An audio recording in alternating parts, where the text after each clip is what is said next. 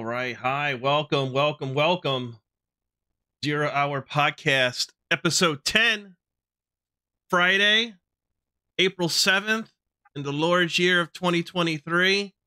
And we are here with my friend and returning guest, VenomousPanther. I get him right on the screen now. VP, there you are, brother.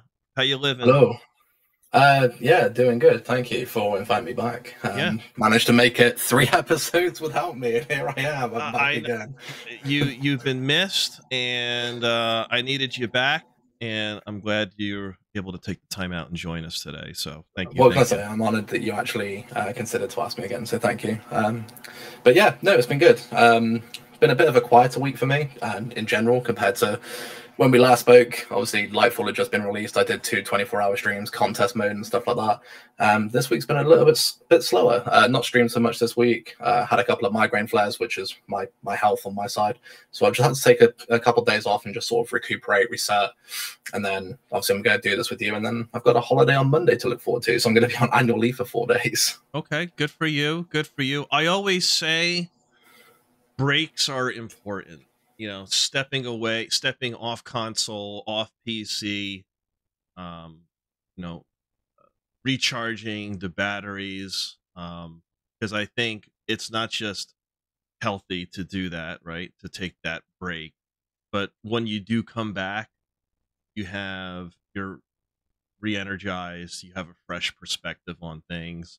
Maybe you had time to, reevaluate, where you're at, or come in with a new attitude or what have you. But I think it's important to take those breaks so you don't get overwhelmed or experience, the burnout, especially on the streaming content side, when, it's your number one focus, you're doing it 24/7. Taking those breaks, is important. Yeah, no, I definitely agree with you. So we are going on a forest retreat. It sounds really fancy. It's basically we're a log cabin in the middle ass of nowhere. Signal's probably going to be non-existent.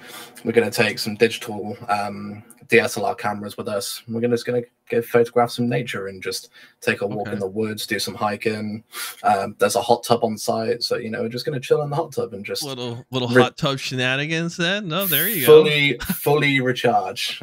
Like you said, it's just going to be good to have a nice little break.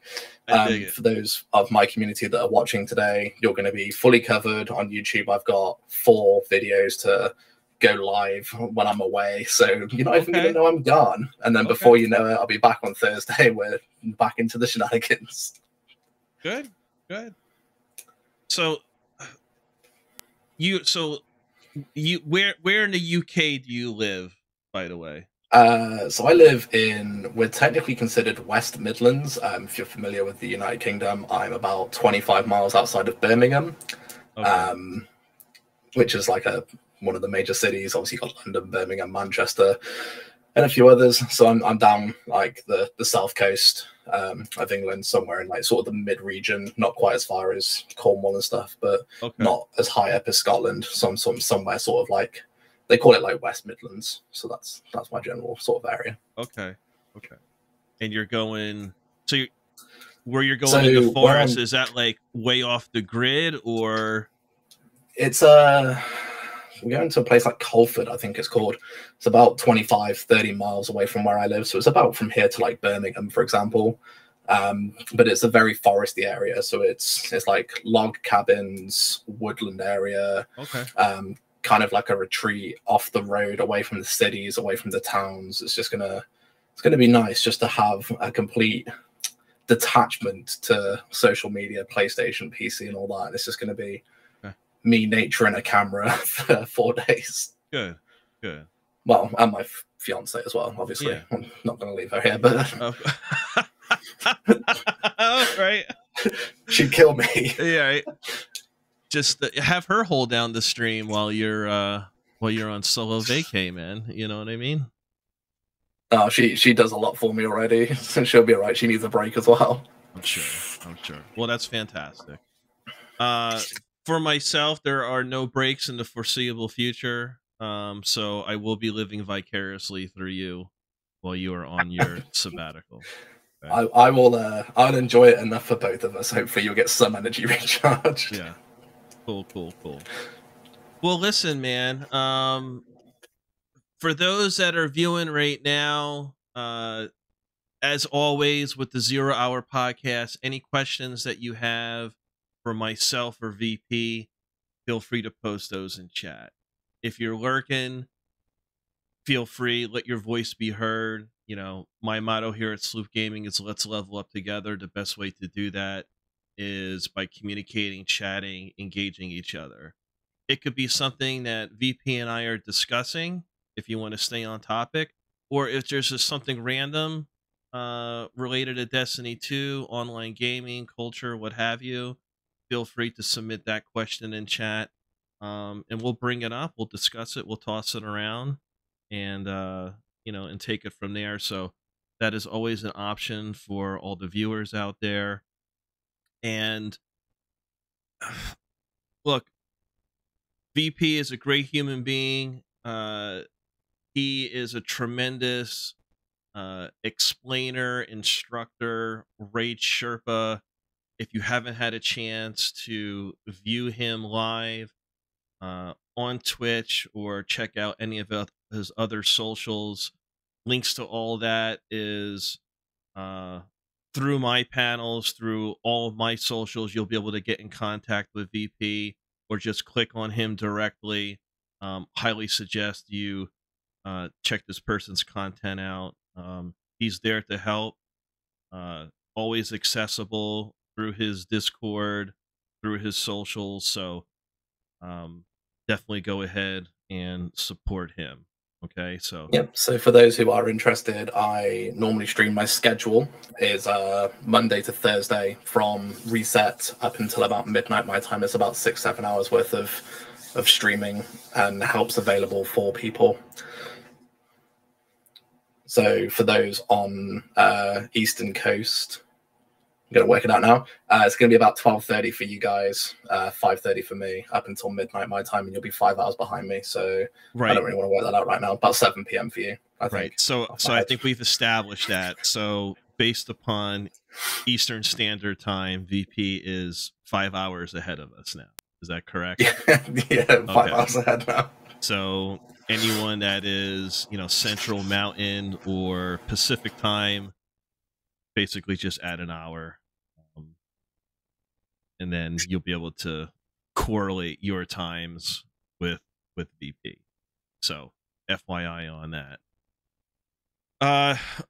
Panther, there's a lot going on, man. I mean, the last you and I left off, we went pretty in depth about the launch of Lightfall, specifically the Root of Nightmares raid, contest mode, how that... It just so happened as well that Zavala had died, Lance Reddick, on my episode, of all things. Oh, man. And the passing of Lance Reddick, obvious, I mean, it still hurts. It's still shocking. I guess apparently he had some heart failure, what have you. Yeah, ischemic heart disease was what they finally came out with when they released the autopsy. So, I mean, again, condolences to his family and friends and anyone that direct ties to Lance, obviously the Bungie family out there, and in all the Destiny2 community who looked upon what he did with Commander Zavala and his voice acting and just the impact it's had on our lives as gamers. I mean, he'll sorely be missed. I mean, that goes without saying. But since then, there has been some healing. There's been a lot of the tower vigils and things and flying in social media, inside and outside of Destiny community. So a lot of healing's been going on.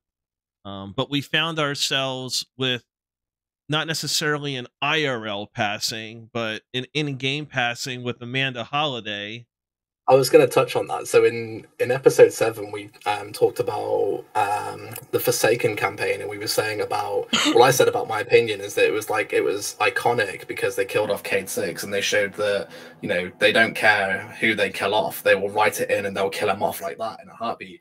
And then like a week after our episodes, I do the weekly story and Amanda's dead. I'm like, what the fuck is this? I know. I really want to be careful about what characters we name drop in this episode, because who knows what'll happen in the weeks. They're going to be next. Yeah, right.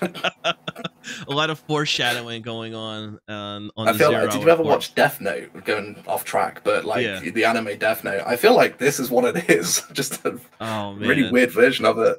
Well, I guess whoever wants to see the next character, eat dirt, post that in chat, and we'll drop. Here's our predictions. For you. But Amanda is gone. Okay. I know I put out some content, because the question is, will she or should she be resurrected as a guardian or come back in any capacity? What are your thoughts on that, VP? Interesting to see how they write it in, because at the moment we're in a precarious position in our storyline where the tower's been infected by the witness, the link's been created.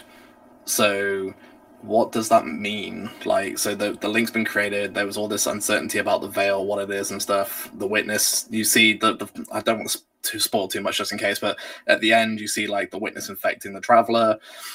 So does that mean he's able to create new guardians? Is like what we've got now the end? Like if they all go, that's it? And by infecting the traveler, you mean creating the triangle and entering the traveler? Is that what you're referring to? Yeah. So like, he's well, I don't know really how to say it, but like his ships went inside the triangle that he created. So I'm guessing, in a certain extent, the traveler's compromised. Of course, you'd have to think, surely. What they do? I mean, did they bring her back as a guardian? I mean, she was pivotal to some points of the story, but she wasn't really ever like a main character. But then we haven't had a hunter vanguard for ages, and obviously they joke about it. If you start as a new guardian, I found this out recently, they joke about how ever since Cade 6's death, the hunter vanguard position has been considered like cursed, a bit like, the Harry Potter death against the dark arts position. It's been cursed and nobody wants to take that position. Obviously we have Crow, but he's never actually gone as like an actual vanguard. So does that mean that we get him finally as a vanguard? Are we going to get Amanda resurrected as a hunter vanguard? Like, where do we go from here? It's interesting. Potentially, it could be any of all. Good point. And I know you don't like fence sitting. I'm sorry, I've done it again. But I don't like fence sitting at all. But we'll get to that. Let's parking lot that for now, all right? And then I'll lambast you on it later. But let me bring these points up. All right. So number one, you mentioned Hunter Vanguard. Interestingly enough, as I recall running a Battlegrounds mission, and you get different dialogue every time you run it, I recall Crow stating, and I quote, "I sent some of my hunters out to do X," as if he has assumed the role of the Hunter Vanguard, or the narrative team is communicating that he has some authority in some capacity to issue orders out to other hunters under the Vanguard umbrella. That's how it's communicated in that voice line to me. I don't know if you recall that specific voice line or not. Do you remember hearing that at all? Not really. Okay. Because I don't think I'm taking crazy pills. I'm very confident in hearing that voice line. You're probably right. Okay, so that was interesting to hear, right? And actually, I believe I heard that, or maybe at least it resonated and it paid attention to me. I paid attention to it post Amanda Holliday's death. Okay. Oh, so interesting. I might have to go through some battlegrounds then. Yeah, so I wanted to bring that up, right? Just to kind of raise an eyebrow on that voice dialogue that you hear in the Battlegrounds mission, and then, as far as Amanda Holliday being resurrected as a guardian. So a couple points on that. So are there new guardians being created, right? So considering the traveler's compromise, as you said, right? As you stated. So there's still new lights in the game, right? There's still I think I had another viewer or commenter on one of my streams or posts state that there's something in the lore that refers to a ghost flying around, like spotted in Neomuna, right? So like there are ghosts out there looking for guardians. So I think that's established. But whether new ghosts are being created to look for new guardians, or whether it's just like in existing ones, either before or since the traveler's been compromised, I can't find or heard anything that like says yes or no. So I'm just kind of in the place where ghosts are out there. I don't know if new ghosts are being like manifested by the traveler.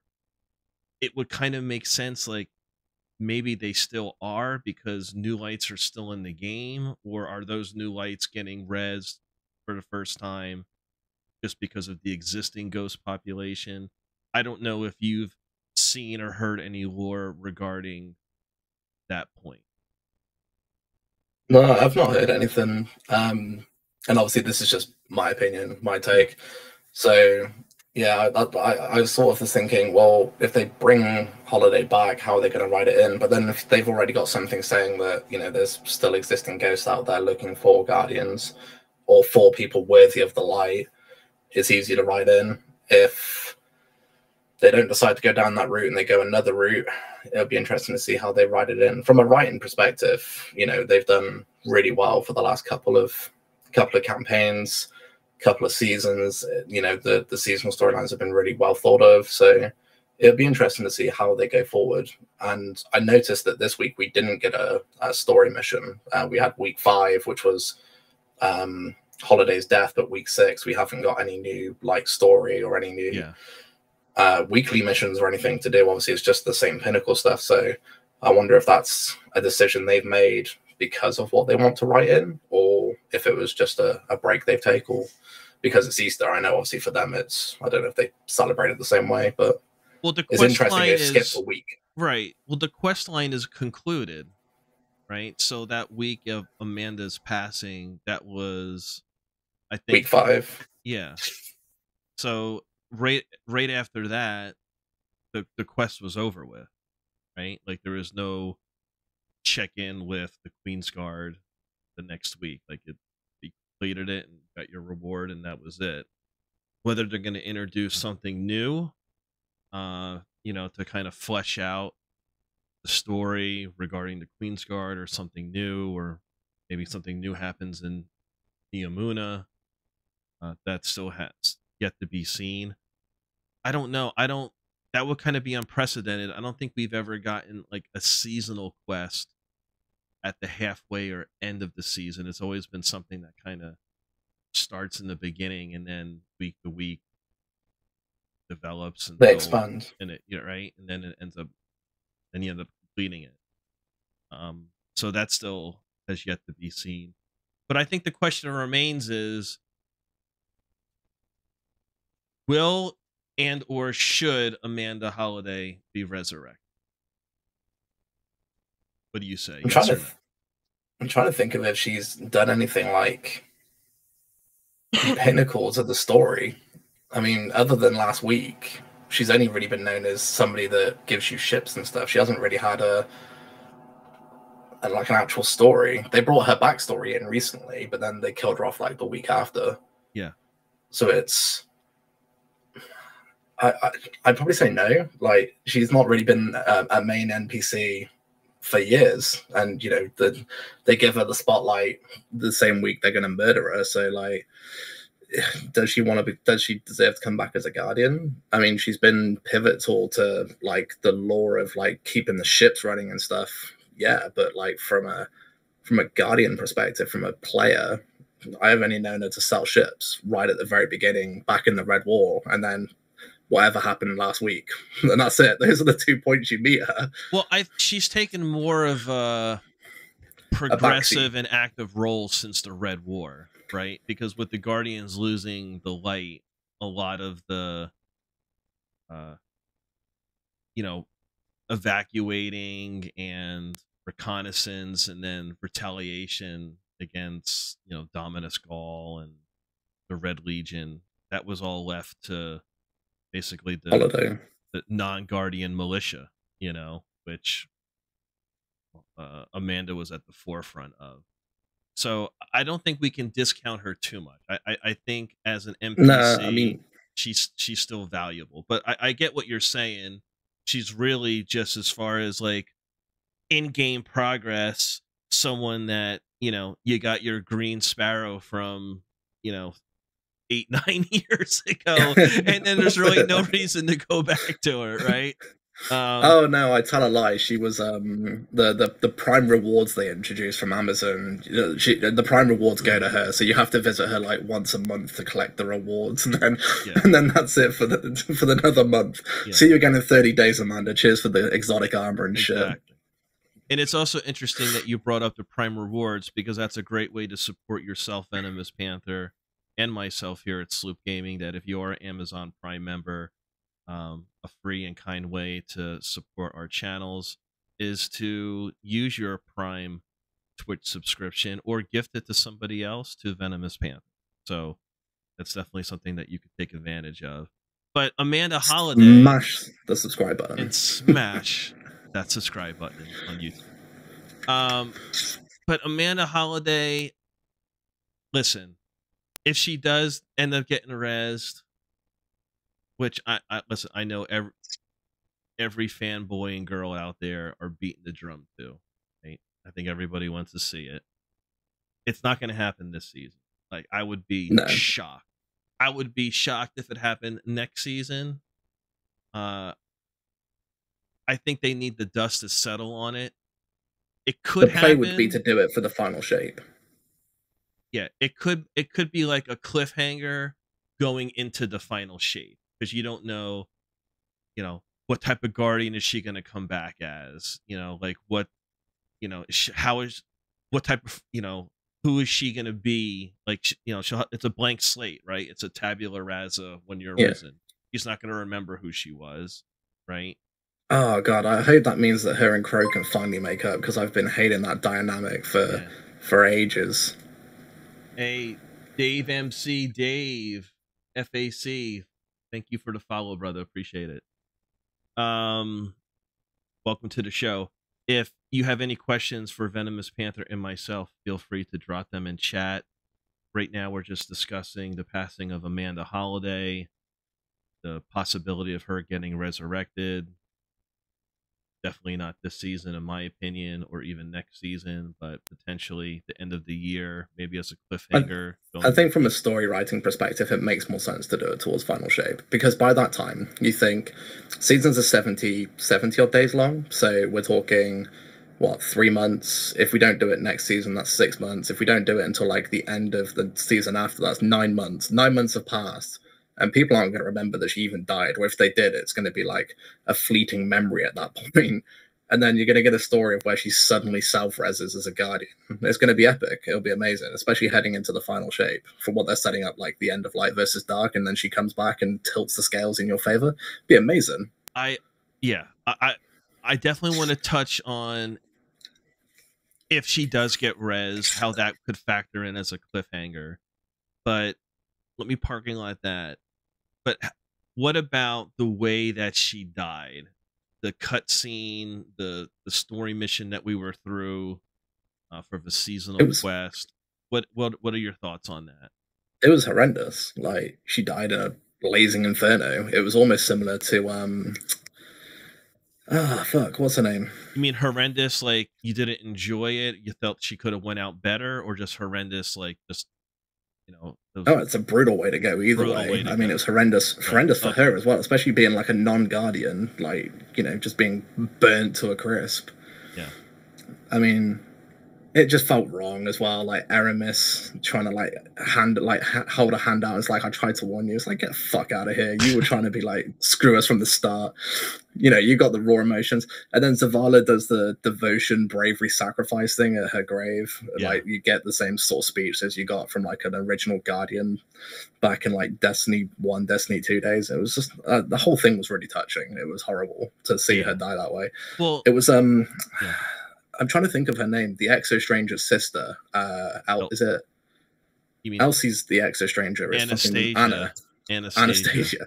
I couldn't think of it. I was like, Ada? No, that's not right. Yeah, it's the same sort of way that she died during the first collapse, where she was like still in the bunker, and then, you know, the explosion just basically nuked everything that she was touching. And they show like a lumped over skeleton at a computer console afterwards.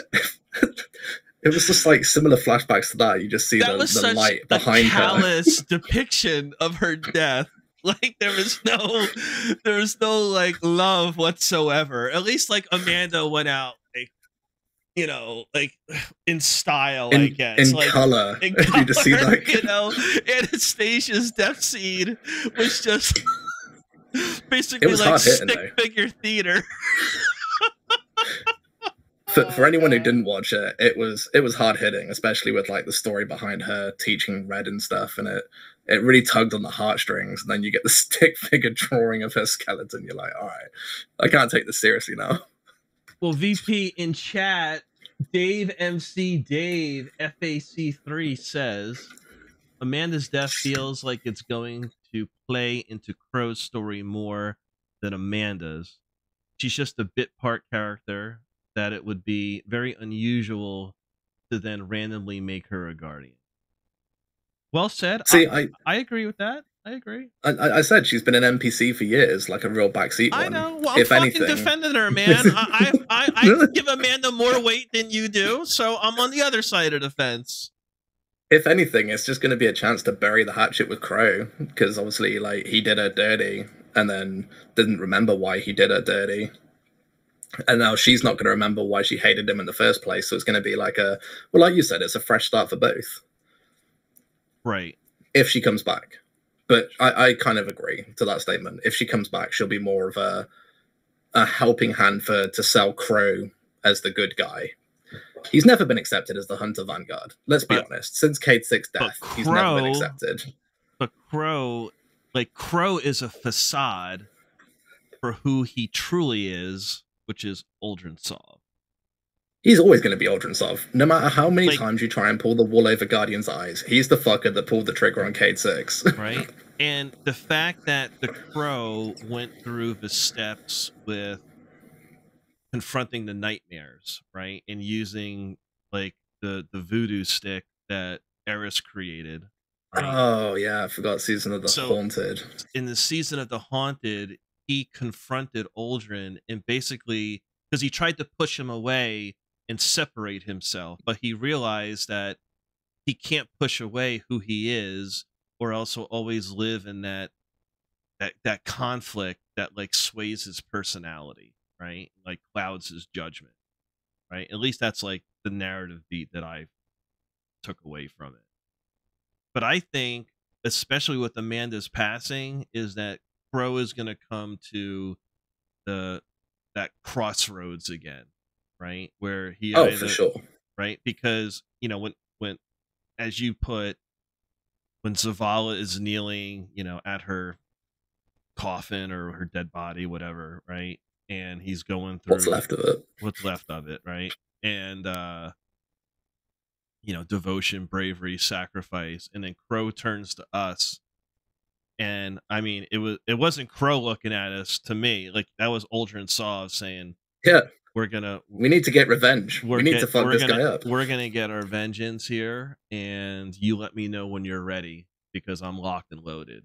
You know, and I think you're gonna see Crow just, and maybe like in Season of the Deep, it'll be more, you know, focus on like the darkness. It's as an entity. Right? Not like the Witness being agent of the darkness or a rogue agent of the darkness. It's weird how they do the story with the darkness as well, like you said, like focusing more on the darkness. It's been It's been a thing for some seasons now, isn't it? I mean, Beyond Light, it was about like the darkness power, and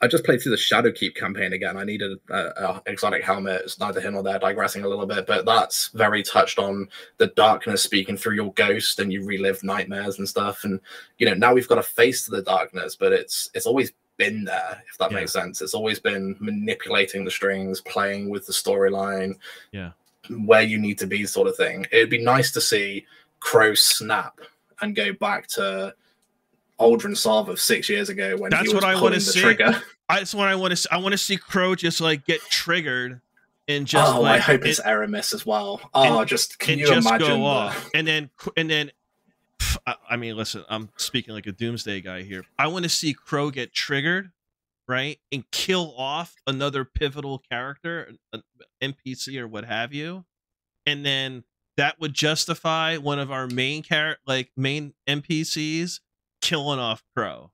Like, I just want to see the bodies hit the floor. You know what I mean? Oh, so you want like the floodgates to open? So you do not want him to kill something from the other side. You want him to kill someone from our side.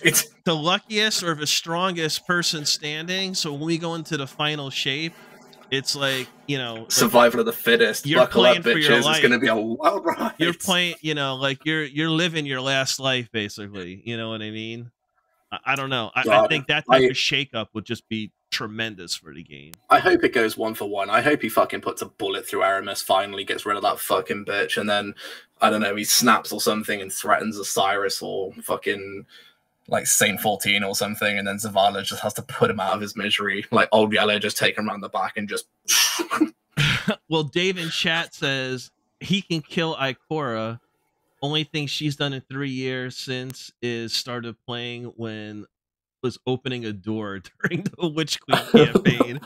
I'll tell you what, Ikora Ray, I love how like the Guardians can like just switch their subclass elements like on the fly. You know what I mean? Where we have like this tremendous amount of cooldown if we do it ourselves. And it's a side rant there, but yeah, Ikora's just like, never mind, Chaos Reach. Yeah, she's Ikora Ray is like a glorified like door opener pose, right?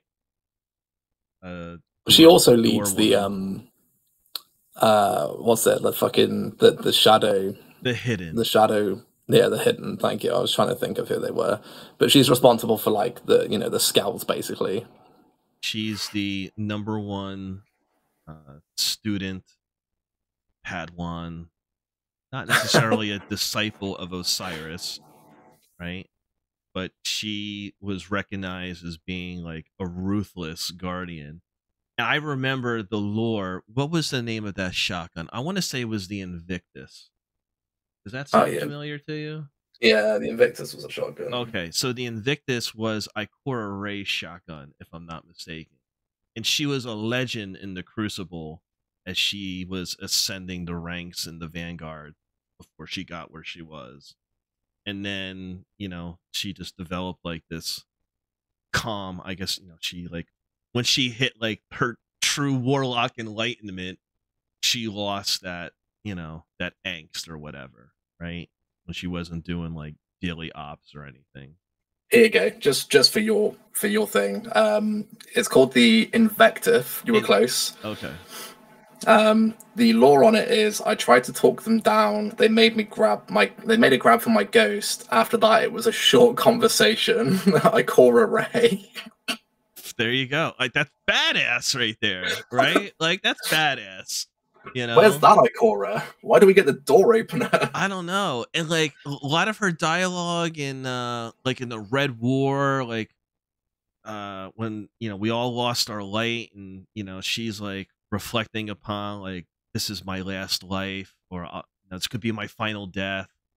And like her and Zavala are questioning everything, and like I get it, but it was almost like some of her like reflections were like almost over the top, right? Or like too introspective. But maybe that's just like the Warlock in her.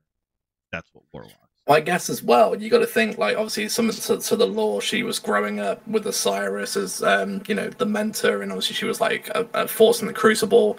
But then she became a leader, and obviously like a leader of the vanguard, she has to set an example. I'm guessing she probably can't go around throwing nova bombs every time she feels pissed or something. You know what I mean? She's probably got to, live by a code, as some say.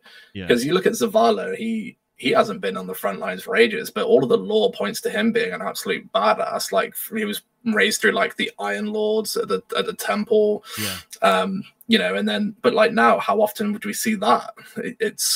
I guess it's the same sort of thing, isn't it? They're leaders for a reason. They've got to lead the front lines, lead the forces. They're the commanding officer, and we're the cannon fodder that has to go out and do the dirty work, essentially. Well, it's just like Shaxx too. Like, who doesn't want to see Shaxx like get in the mix? Can you imagine Shaxx in the crucible?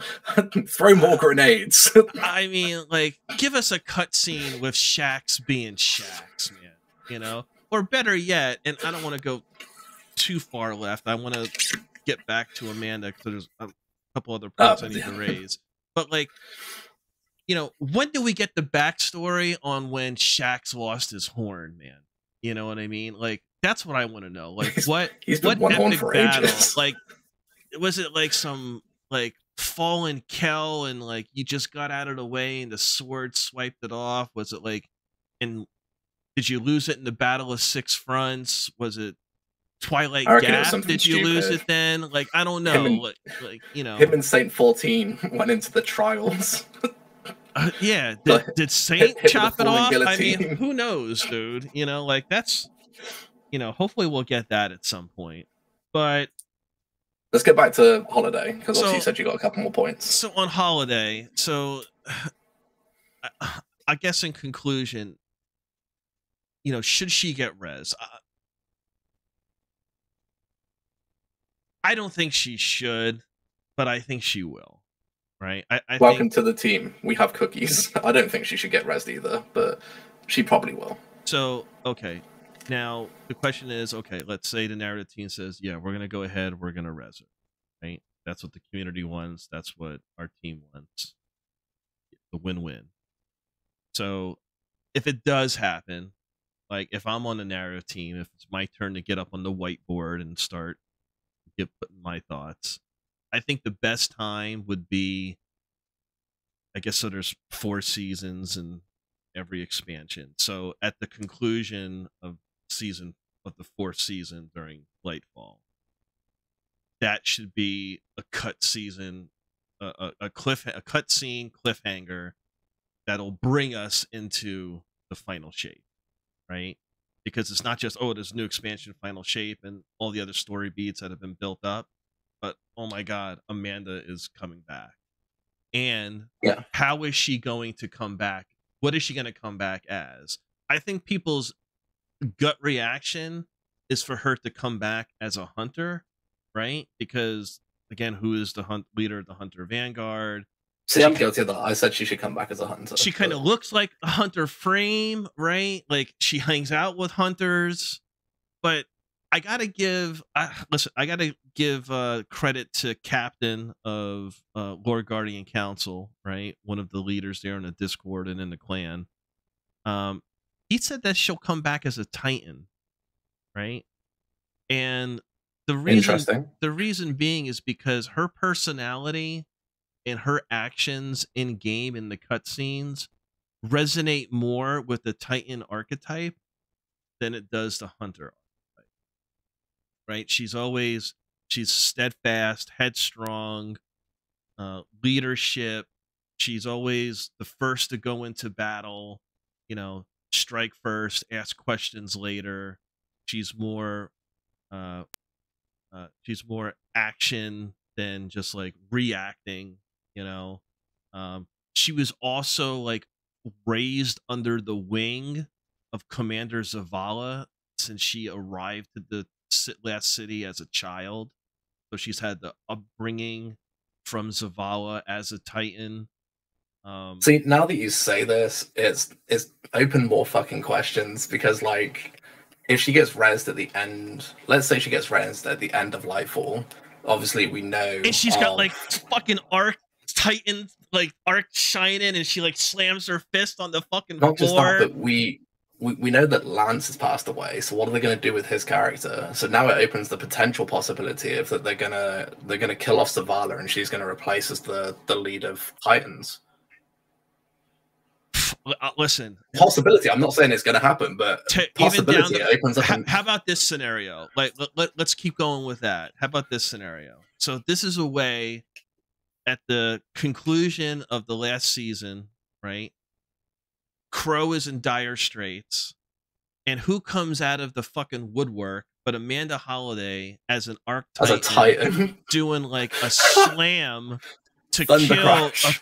a thunder crashing to save Crow, and basically does like, you know, the Arnold Schwarzenegger "come with me if you want to live," extends her hand out, right? Get to the ship, right? We got to get to the ship, right? Get to the chopper. Get to the chopper, and like extends her hand out, and Crow is just like has like this OMG look on his emo face, and like fucking end scene, dude, right?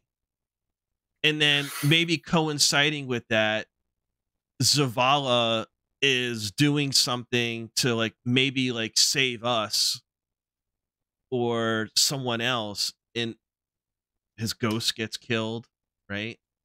Maybe like possibly maybe make him not so much like dead, but like a non-factor, if that makes sense, like a non-light. At the very, Zavala has to get like, if the weakest character Zavala can die to would have to be a tormentor, like, and ideally, or the witness. Well, I'm saying the weakest, like at the very least, Zavala would die by the hands of a tormentor. But ideally, the witness should be the one to like, or Zavathun gets rezzed, right? For somehow, I don't want her coming back. Like, I mean, she like her ghost is still alive, so technically she can still be resurrected, right? Ah, fuck. What if like this is down the rabbit hole and completely far-fetched, but we've been hearing rumors about Xivu Arath all throughout like last season, and then obviously she hasn't really made an appearance this season, when a lot of people from like the lore perspective said that she'd probably be like the final boss in like Root of Nightmares or maybe the dungeon or something. What if, and this is a very big what if, Savathun's ghost has somehow assigned itself with Xivu Arath, and Xivu Arath kills off Zavala? She's yet to be in play. She's the last sister that needs to come from the Hive legacy. We've killed everyone else. I get what you're saying, but try to think of yourself as part of the narrative team. So that would mean, like, if you take Zavathun's ghost, right? Who's I can't remember the name right now. It's Imaru.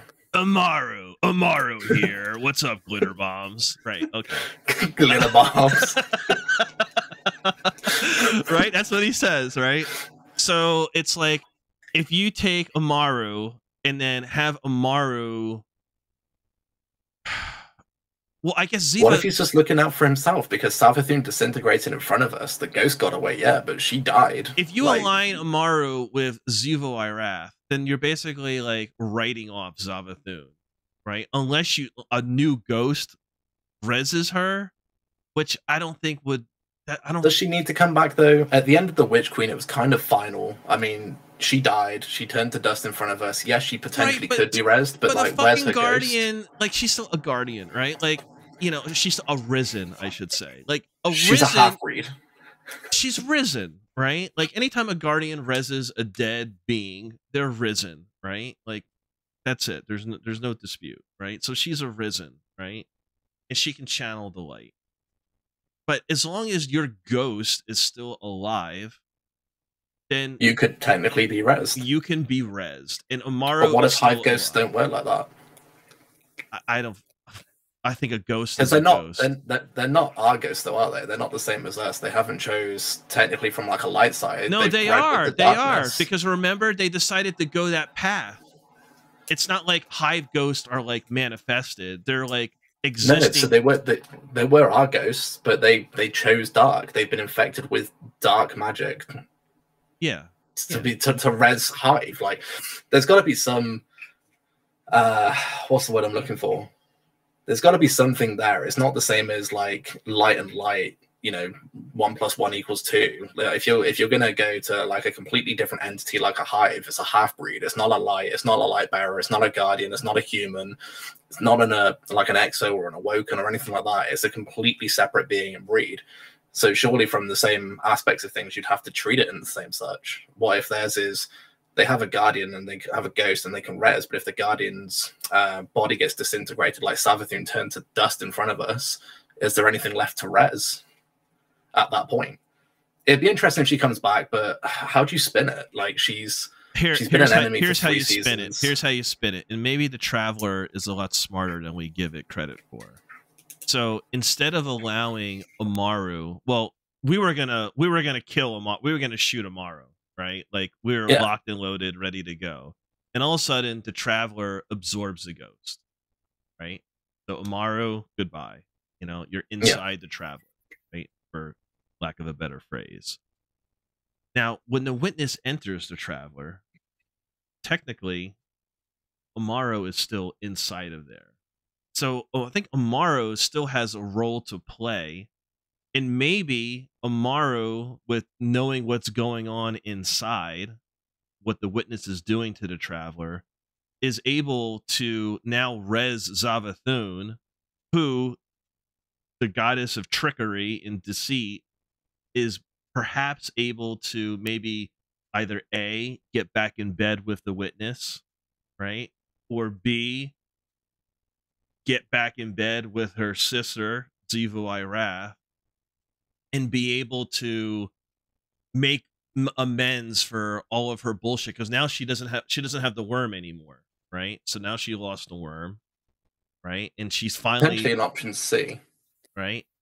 If we think about the story from Savathun's Witch Queen storyline, we learned that the Witness tricked Savathun into accepting the worm. The Traveler was never going to go there, but it was. Yeah. But they got tricked by the Witness. Yeah. So we were saying about balance tippers, scale tippers, towards the final shape. What if she's it? Because she's known all along what the Witness is going to do. She tried to hide the Traveler away from the Witness. She knew the Witness was coming. She was actually trying to fight us for the better good sort of thing, as they try and spin the storyline. Yeah. So she already knew the Witness was coming. What if her ghost was absorbed with the same information? That's why the Traveler tried to go to orbit and fight the Witness out there rather than in the last city, because it kind of knew from Amaru that that's what was going to happen. Yeah. There's so many plot holes. There's so many things you can go what if with. It's annoying. You can go down this rabbit hole all night. But I kind of just like to bring things full circle. I think in regards to Amaru, Savathun, Zerohour, the Witness, with potentially killing off Zavala, right? Because obviously no more Lance Reddick. Zavala is already pretty much written throughout Lightfall. So yeah, I think they said he was written up to like the final shape, or like to the beginning of the final shape. So obviously whatever reworks that they have to do something, right? Because yeah, of course. Right. So the logical thing would be to kill the character off. Like, I think it's going to happen, right? I don't think we get Zavala in the final shape, right? I think that's the first thing that happens is Zavala eats it. Right. I think it's less likely that Savathun will kill Zavala. If Savathun comes back, it's going to be to stop Zerohour. Well, I'm just saying, I'm just throwing all these names out there. I think somehow it's going to come into play, because like my theory would be like if Zavala dies at the end of the Lightfall, right? If they're able to work that in, which I don't think will happen, right? But I think it will happen at the beginning of the final shape. It'll happen at the beginning of the final shape. But in regards to Amanda Holiday, I think she gets res, man. I think she'll get res at the end of the year, at the end of this expansion. And I think it'll be so good if she and Savathun get res to the light side to tip the balance against Zerohour and the Witness. I think she comes in with a thunder crash and saves Crow, puts that hand out. That'd be amazing as well. I can't wait to look. And Crow's just looking up yellow at eyes, her, just like Amanda. and then end scene, right? And then we gotta wait whatever 30 days for the next 2 months, next one. 30 days until the next release. Like that would be poetic right there.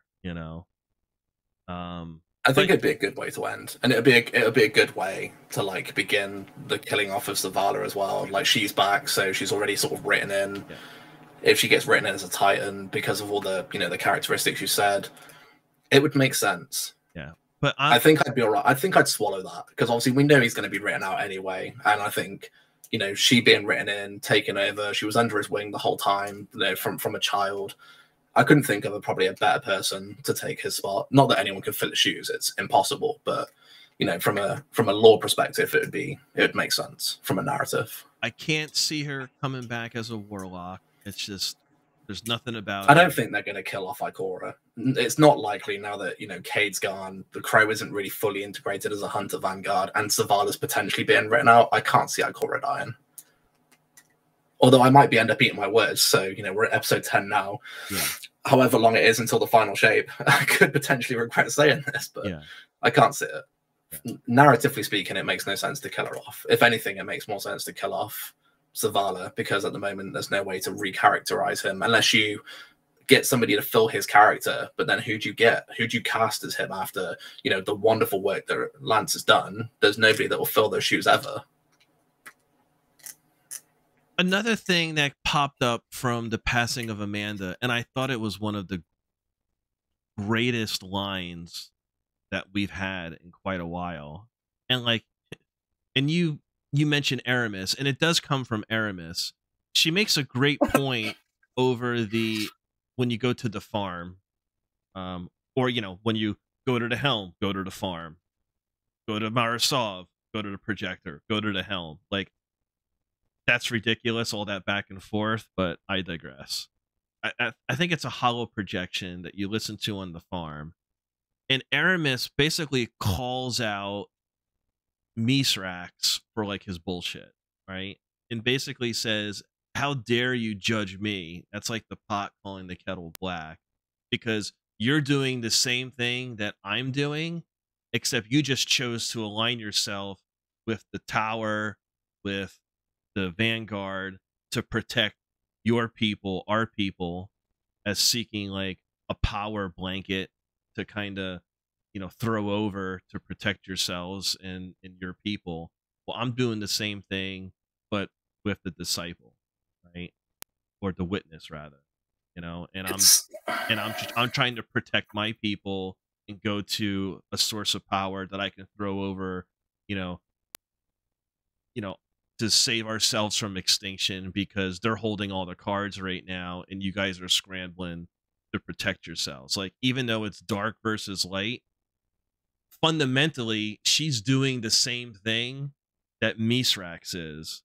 And it's I listened to her say that. You could say that the Fallen have been screwed over way too many times. They lost the light during the first collapse. Yeah. They're now in the middle of a light versus dark struggle between the Witness and the Last City. Yeah. Well, we can say wholeheartedly out of all of this, the Fallen have been fucking stuffed. Yeah. I feel sorry for them. Yeah, the Fallen are like the gypsies of the universe. Man, they've been hit hard. They lost the light. Yeah. They're now being fought between light and dark. Yeah. They're resilient, but Aramis makes a great point when she, calls out Misrax for his actions. Sure. It's like me saying don't do this and then do something the exact same thing, just on the opposite side of the scale. Yeah. Now you have to wait. Their intentions are the same, right? They're there to protect their people. It's your point of view that makes it different, because you think he's doing it for the good and she's doing it for the bad because of the light versus the dark versus the saga. Yeah, if you take the light and dark off the table, they're doing the same thing. They're doing the same exact thing, right? And she even goes so far, I want, and she recognizes Misrax's daughter, and I can't remember her name off the top. Ido, right? As being one of she's the she's the Gen Z. She's the future of society for Elixir society. You know what I mean? Even though. Do you think Mithrax sits on it at night? He just sits there and just goes, "Oh fuck, she's got me. She makes a good point." And then like, am I on the losing side? Like they've just lost a big character. We are kind of scrambling to fight ourselves. Well, I mean, it wouldn't be the first time that Mithrax has been misguided and gone down a wrong path. I mean, Homeboy used to be like one of the most ruthless pirates out there. And again, he was manipulated by the heirloom, the piece of Nezarec. So that was the hatred, right? So he was consumed by that. So that definitely clouded his judgment. But he's done everything to be what's the word? Repentant for it, he's like trying to make up for the shit he's done. Right. And I think he's done so tremendously. There's another Fallen that did the same thing. He's on Europa. He's got 3 arms right now. Yeah. Well, but Varix? Yeah. He's doing the exact same thing Mithrax is. They're all doing it. They're all creeping around. Varix is trying to make up for the fact that he was the one that got K6 killed. He's now acting as like Varix the is vanguard responsible of Europa. Like he may not have like fired How the different gun. would the story go if we actually were a bit more ruthless? We killed off Varix. We killed off Mithrax. Don't give them second chances. Just put a bullet in their head and move on. Just get the lore out. I mean, Varix didn't fire the gun, but he sure as hell held the trigger. He put the bullet in the gun, dude, and wrote Cade's name on it. I mean, that was from like days of Mafia old, where he's carving Cade 6's name into the bullet. Yeah, like, and then sent out a distress signal. I never quite got that story loop. Like, Varric should have been more. I don't know what the word is. He was just reigning as the good guy. He was like, "Help me, Guardian, help me. I'm stranded. Come on, Step Guardian, come and help me." And you're just like, "Oh, sure, let's just help you and just give you a fucking planet to yourself." Yeah, and then how come he's not back in the fold of Marisov? It's because like he's no longer like the Elixni. And what house does she control? I want to say House of Wolves, right? I don't know. Was it the House of Wolves? Sound right? Yeah, the House of Wolves. Like, I guess that. I'm gonna look it up. Like, how come like they're not part of like her Queen's Guard or her reign anymore? I don't know. Maybe if someone with more of a lore mind can break that down. But yeah, but just to circle back, Aramis making that House point. Of Judgment. He was part of House of Judgment, right? Okay, House of Judgment. He was. He's actually the last known living surviving member, apparently. Yeah, but of I that thought house. like there was another house that was part of like the Reef. He appears in the House of Wolves, but I think he's always been aligned with the House of Judgment. Okay. He abandoned the Awoken and reformed the House of Judgment with himself as the leader. During the Reef Wars, because of Skolas's brutality, he is the last known living survivor, and his upper arm was ripped off. So he abandoned the Kel to join the Reef under the House of Wolves. But after the House of Wolves rebelled against the Queen, he remained loyal to Marisov, and then has gone back to reform the House of Judgment, to which he is the last living member. Well, he's had it rough as well. Then bless him. Yeah, he's had it rough. But I just to circle back, I just thought it was what Aramis said, because she's going to play another part. I honestly feel, of course she is. I honestly, let me just make this one point. I honestly feel that as like you've seen, like there's been a lot of like coalition building. Like humanity is working with the Cabal now, their title, working with the Elixni, Mithrax, right? I think the final shape, I think everything is going to kind of like fall to pieces and then get reconstructed again as the final shape.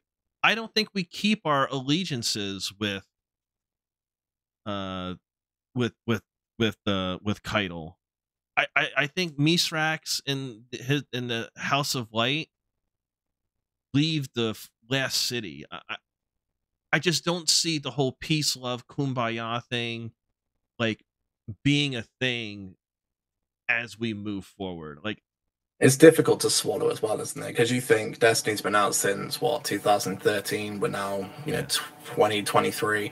We've been murdering Cabal, Hive, and Fallen by the dozen. Killing off Tanix, killing off Oryx, killing off Crota, killing off Omnigor. Killing off Valus Tarak, killing off Dominus Ghoul, killing off fucking Keidel's father, Callus. yes, Name forgave me there. We've been murdering houses and loyalists and everything for years. And, suddenly we're all going to sit in the tower and sing Kumbaya and, eat marshmallows over the fire. I just can't see it happening. It's a great, especially when the witness comes. It's a great story beat and how, different cultures come together. Like that's fantastic. But I think overall,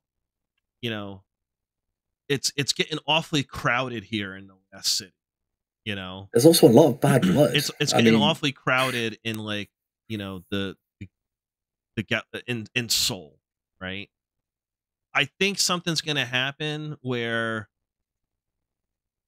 people start pointing fingers at each other. I think there's some more trickery coming, whether it's part Zavathun, whether it's part Witness, whether it's like attacks from Zivu Irath, whether it's, what's Vex manipulation. Who knows what it is, right? Not thinking too far in ahead, but from like a story perspective as we are right now, we can honestly say the Witness holds all the cards. Like, we've lost Holiday, the Traveler's compromised, we've seen his power. He was able to destroy three ghosts at the wave of a hand and just obliterate 3 ships and thread them apart like they're nothing. Yeah. What's to say that Mithrax is like, had that line from Aramis and just think, wait, I'm on the losing side here. Like, after what we've witnessed, we're trying to manpower everything, but we're still losing. We're still getting our asses kicked left, right, and center. The same for Keitel. She needs to look out for her and her legion. And, the same for Mithrax and Ido. Now, if I had a daughter that was part of Light versus Dark, did I want her to be on the losing side? I'd be sucking up to the Witness, be like, hey, yo, I'm your buddy. Yeah. I got inside information. Let me tell you. Yeah. Yeah. So I think there's going to be a coming apart of the coalition that we have. There's going to be a lot of question marks. And I think just like every like great narrative has those type of elements to it, right? And we've already seen the passing of Amanda. I think I'd be surprised. It's not the end. I'd be surprised if we don't see another passing of another character, right? Like, it would almost be like poetic, right? Where, let's just say someone like Devram K passes. I'd be sad if he finally dies. I'm just using Devram as an example. No. Right? I really can't like think of any like reason why he would be knocked off. But let's just using him, right? But it's Amanda who gets rezzed and Devram doesn't get rezzed, right? So it's like, and then that'll be a great debate. Well, how come Amanda gets rezzed but Devram doesn't? Not Devram. You know what I mean? Like, that'll just be like a future conversation, and it'll be poetic in a sense where not everybody does get rezzed, and then that'll lead to the question: well, what determines who gets rezzed and who doesn't? It sets like a benchmark, doesn't it? Like, why does she get picked over him, or why does he get picked over her? And another Lord Guardian Council clan member and leader on the Discord, Infinity Hertz, who was also on the show on the inaugural 0 Hour. We had this discussion the other day, and he concluded that when all those that are risen have most likely, and it everything points towards having a sordid past. Like, not necessarily that you were like a criminal, but there was some type of sordidness. There was some type of, I don't even want to say like evil, but there was something that perhaps you needed to make amends for while you were actual living, and then being res as a guardian is your opportunity to like make amends for the rest of your life. That'd be an interesting concept. Like, if you have regrets because of something you've done or like the actions you've done, and that's the reason why you get a second chance, right? That'd be interesting. But if you take that standpoint, right, if you take that line of thought, then you would conclude that Amanda would not be res because there's really nothing in her past that she needs to make amends for, right? Like, she's never done anything as like a villain or anything that's like chaotic. She's always lived like a true, you know, so it's then where do you draw the line on what you consider right, to make amends for, or to like regrets, for example? Because obviously the reason why Crow got resurrected was because he regretted killing Cade, and then that's the reason why he's been given a second chance as like a hunter vanguard or a hunter guardian, right, to make amends for that. What has Amanda done? Like, Amanda, like, basically she's lived her life without fault, right? Like, but what if she regrets something that we don't know about? Because we know her backstory. We know about, her parents. We know about how Zavala took her in as a child. All right. She's that's forever, all that we got. That's all that we got. But she's forever in his debt. So what if she regrets not being able to help finish it? Help see through the. But that's not the same. What I mean? Like, it's not the same as Aldrin killing Cade and having to like make amends for that. Oh, the rest of your life, but it's not necessarily about having to make amends. He regrets it. I mean, he's now making amends because he's got a second chance. But the reason why he got the second chance is because he regrets doing it in the first place. Yeah, but like, everyone has regrets, but that, so you're saying. So it's where you draw the line on the narrative. It's a case of, do we leave it as if you regret something, you get a second chance, or is it you have to do something inherently evil to then get the light? And if that's the case, we're no different than the witness. Okay. I just don't think Amanda has like, if you take whether it be regret or something villainous, I don't think Amanda has done anything for the course of her life where she can check either of those boxes to say, okay, you're gonna get res. And then why does Savathun get the light? And it's a case of, like you said, like, well, Savathun has the ultimate villainous check mark, right? Because she's lived a life of murder, right? To satisfy, and she repents at the end to get the ghost. But like, now she's got the light and she used it for evil. So why would they resurrect her? She hasn't done anything to make up for her past. She basically got the light and continued doing the same thing. You mentioned it, VP. You mentioned it. She used the light to set up protecting the traveler from the witness. It may not have been what we wanted to do, protect the traveler, but if we failed in her ritual, the traveler would have been consumed within her ascendant plane, and the witness would not have been able to gain access to them, most likely. And then hence the traveler would not have been compromised by the witness. So it's not a case of what we think is making up for it. It's based off. Okay, so then how? So the traveler thinks it's for his own good, its own good, their own good, that Savathun hides it away. We've obviously stopped that. I think the traveler does whatever it can to maintain I'm trying to find the balance to maintain its part in the balance of light versus dark, which is what I think, and this is pretty a good segue of what the veil is, right? Like, the traveler isn't about consuming the darkness, nor as the darkness should be about consuming the light. It's about maintaining their station and maintaining the balance, right? Because that's what harmony in the universe is. It's light and dark. And when there's more of one than the other, that's when things get out of whack. And I think the traveler as like its sentient self realizes that in order to maintain the balance, maybe there's too much light, and by giving someone like as villainous Zavathun access to the light, even like using the light can be something that gives the darkness an edge, brings them closer and brings them more in line with balance with each other, if that. And I think even the darkness works the same way. The darkness gives the guardians access, right? Even though, well, like, I was going to say that we can use like stasis now, for example, we can which use is obviously stasis something. and Strand for, I still consider Strand the darkness subclass. It is. I think technically it's counted as a darkness subclass, but it should, right? It's kind of its own thing. I mean, like stasis is naturally dark because that comes directly from the pyramid, whereas this more of a case of they're trying to sell it as like the ebb and flow of the universe. So like they're saying like, oh, the universe is made up of these little strands, and then you can manipulate that to manipulate the universe to then bend it to your will to then use it as a power. A bit similar to like Doctor Strange from like the Marvel universe, where you can like manipulate things to create things, basically. But it's not a pyramid power. It's not inherently dark. Yeah, but I think Strand works on like the physics that darkness is comprised of, Yeah, whereas I understand that. Arc, I mean, it's Void, not and based Solar from are like the physics that the light is comprised of. Like that's how I look at it.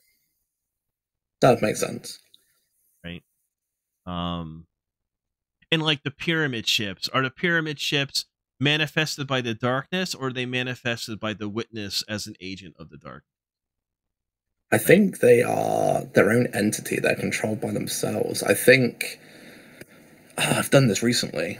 If you remember the mission in Witch Queen where you're fighting the radio jammers with the Cabal, yeah, and you've got the Dominus Ghoul-looking Centurion like halfway through the mission, yeah, and they're talking about pyramid ships, and then there's like a line in there that says something like, who do you think flies them? And then it goes off to say like, I don't think anyone flies them, they fly themselves. So I think they're their own. I don't think anything specifically controls it, but whether the witness like has overall control of like where it goes and how it goes, okay, or if it's just its own entity, it makes sense for the witness to be able to control it, because the pyramid in the moon is directly linked to Nezarec and the witness, because Nezarec's body was found in the pyramid in the moon during the Shadowkeep era. Yeah. Okay.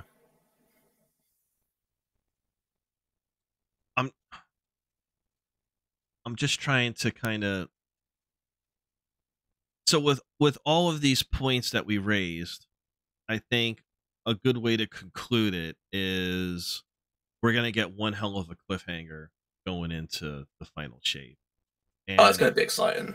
And what we were just able to discuss here over the last 30 minutes or so just came from experiencing the first season of the Lightfall expansion, season of Right, we still potentially have 10 more months of story. Right. So like, so I mean, big ups to Bungie and the narrative team for putting this content out, because this type of discussions is like are great to have. They're super healthy for the community, they're fun, they're very engaging, and like we're just getting started with that. It's amazing how I've never really been one for pre-ordering things or buying things. Like I normally like to let other people buy something and then I'll test it and I'll be like, I'm not sure about that, or actually I like that. Or if it's something I've previously experienced and it's been ended on a cliffhanger and I'm like, I definitely need this next thing, I'll buy it. And I didn't really feel that way with Lightfall to begin with. But then they did like the announcement, like the big announcement on their Twitch, where they live streamed the whole revealing of Lightfall to the community. And as soon as it was like, it's available for pre-order, I'm like, I'm spending 80 quid on that right now and getting everything, because it looked amazing. And I was super excited about it because that happened months before Lightfall even dropped. So I had this on pre-order probably since like September, October, November time. And then February time came around and it didn't disappoint. Like I know it's got a lot of negative or mixed reviews, but for me, my opinion, and for what I expected and my expectations, it's fully cleared it. I loved it. I've loved the campaign. The campaign was amazing. Strands worked really well. The new raid has hit off amazing. I mean, it's a little bit on the easy side again, my opinion, in terms of the contrast from completions, etc., etc. But even now, I mean, I still think it needs a little bit of work. It's not ideal. I know Master's content has just come out, and it's just like a let's add more champions, a bit similar to like Valor Disciple. The first encounter you get 3 barrier champions instead of 1, and it's like, okay, but it doesn't necessarily make the content harder. You're just flooding it with champions. It doesn't make the sense, and it's bugged as well at the moment, which is it's a bit of a downhearted feeling. If those who don't know, but the second encounter, the challenge where you've got to shoot the opposite nut to go across to activate the nodes, that's currently bugged on the second floor. It's a 50-50 chance of whether it will fail the challenge or not, even if you're doing it right by the mechanics. One of the teams that I play with, they were in there for 4.5 hours last night to try and get the master challenge done, and it's like, okay, but things like that let it down a little bit. But in the grand balance of things, I've loved the campaign, and the seasonal story, the first time we've had a war on 2 fronts, I think has gone off really well. And like you said, to Bungie's credit and to the point, to be able to have these type of conversations 3, 4, 5, 6 weeks into a story of a DLC drop, it's incredible. Well, let me tell you this, because the way you just started this segment here in regards to let me see the trailer, let me see the release, let me see what the price points are. Like, I think that's one thing I wanted to elaborate on. Okay. And then you also mentioned like the master raid that came out. I definitely want to talk about that afterwards. Right. Sure. But online culture, gaming culture, I think you go 2 ways as a consumer, right? Like you're the take my money meme, right? Like I'm on board. I'm a Destiny fan, right? Take my money, right? And like you're pre-ordering in September, October, Lightfall, like we did, and it's all good, right? And then you have people that, well, I'm skeptical. Like I like Destiny universe, but I don't know if is it worth paying for the expansion, right? Should I let it come out and wait and see and read the reviews, right? And then when it does come out, and then people try to justify the dollar amount it costs to play the content. So there's 2 things I want to basically I want to talk about money, Panther. This is what I want to talk about. All right. Because, show me the money. Because what people fail to realize, what gamers fail to realize, what the community fails to realize and understand and like absorb and ultimately accept is that Bungie is a business, right? And the number one objective of all businesses is to turn a profit. Because if you're not a profitable business, you're not going to be able to succeed and continue putting out the product and services that you do. Right? Like that's just business 101. That's a fundamental fact. But in the video game world, in the online gaming culture world, I think we're so into just give me the final product, let me critique that, I enjoy playing it. You can't see like the forest from the trees. You know what I'm saying? And you kind of just get stuck on one thing and you don't see the big picture. And the big picture is that Bungie is a business. They have thousands of employees. They're a AAA studio. And yes, they're in bed with Sony now. They're basically a subsidiary of Sony. There's billions of dollars flying around, right? Why is this so expensive for me to why do I have to pay for this and why do I have to pay for that? And I'm going to let you answer, but I just want to make 2 points. And I'm going to reiterate what I originally said. It's a business. They're here to make money. Their marketing team, even before they got in bed with Sony, understands what the price point is for them to put out that type of content, right? Like they're not putting out they're not putting a price tag on a year-long expansion that is, way above beyond what like the average price would be for a live service game. And let's be honest, there's no other game out there like Destiny. So for all intents and purposes, Bungie can like put a price, whatever price tag they want on, right? But if you actually look at the price, and I'm not going to sit here and go through all the math, I'll let all the kids do the homework themselves.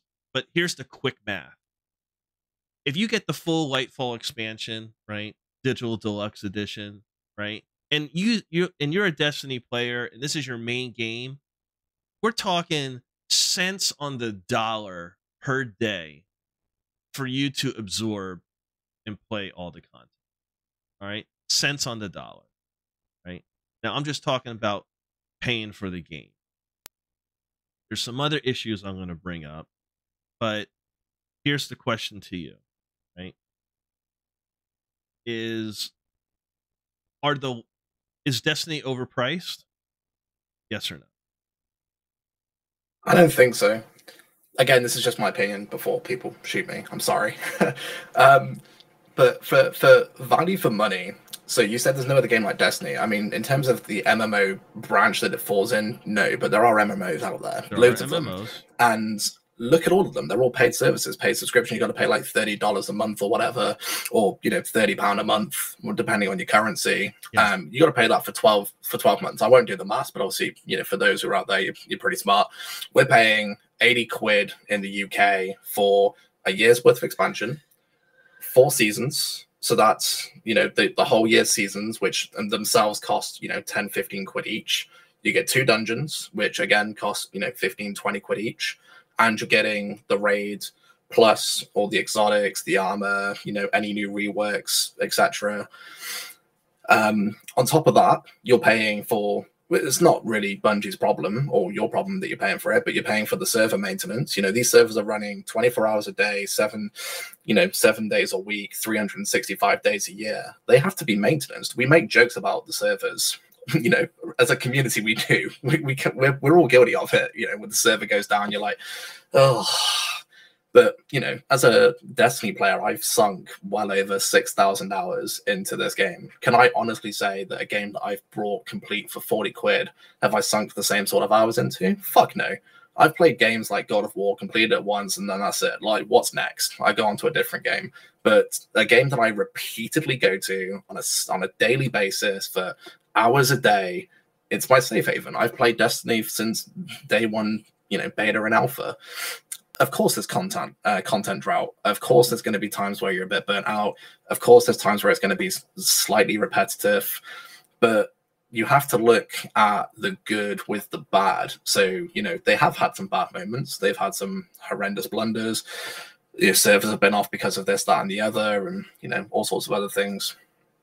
I said about the Master Challenge being bugged. Okay, like, there's little things, but as an overall for, what we've had for the last 10 years plus, it's been fantastic. And I don't think anyone could really doubt that. Value for money wise, I think it's really good. And it's there or thereabouts. I mean, most games now to buy 60, 70 quid.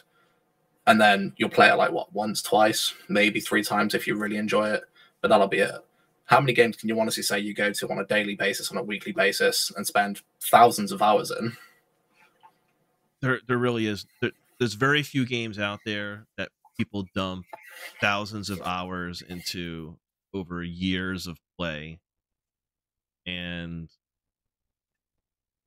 feel satisfied. And Destiny falls in that niche, right? And Destiny's unique in the sci-fi looter shooter genre, right? Like there's no competition out there, in my opinion. right? For a community, it's only going to go one of two ways. You're either going to leave it as a free-to-play service, but you spend 80 quid on the DLC once a year, or you go pay to play. All right. But I can guarantee You said that the people are going to magic be... word, VP. You said the magic word right there. Free to play. I want to get some like bingo alerts or something on my screen saying like winner, jackpot, the magic words. You know what? I gotta, man. This is why I suck, dude. So it's a can of worms. I think I did promise you the last time you were on, but I'll promise you a second time. Maybe if Sloop promises twice, I'll follow through on it. But I gotta finish setting up my stream deck because I'll have all sorts of cool stuff. I'm gonna get it done. I'm gonna. I was just yanking your chain, by the way. I need my chain yanked. All right, and I need to get the stream deck done because it'll be a lot more fun, not just when I stream daily, but for the podcast. I promise you, I'm gonna make it. Well, while you're gone, but especially this week, I'm gonna make a dent. I'm gonna have at least half of this fucking board lit up. Next time. So back to my point though, like you're a Destiny player. I know that from our conversations, you played Destiny 1 as an alpha, a little bit. You play it here and there. Would you like it to go pay to play? Because I certainly wouldn't. As a consumer, as a person who plays Destiny, and certainly as a content creator, I ain't paying 30 quid a month to play something that I could have played for free and spend 80 quid a year on. No, I think the way I like the seasonal model. Ever since they moved to it, I like the seasonal model. I like, as a Destiny main, right? I like paying up front and knowing that I don't have to think about it the rest of the year. For 12 months. That's it. You're done for 12 months. Right? And if I want to invest more into Destiny, it's strictly going to be on the cosmetic side, which I don't necessarily have to invest cash into, right? Because through the Eververse, through the cash shop, it does give me the opportunity to grind and earn bright dust to earn comparable, if not the same items that are available for the almighty dollar. Now that's a separate conversation and we can touch on it. I really don't want to go down that path because I don't really want to go down that rabbit hole either. I don't want to really get into make this get the fire and pitchforks out against Eververse because like I prefaced this segment, Bungie is a business. As long as the game isn't pay to play, right? As far as progressing to get an edge inside of the game and or against another person on the PvP side, which it's not.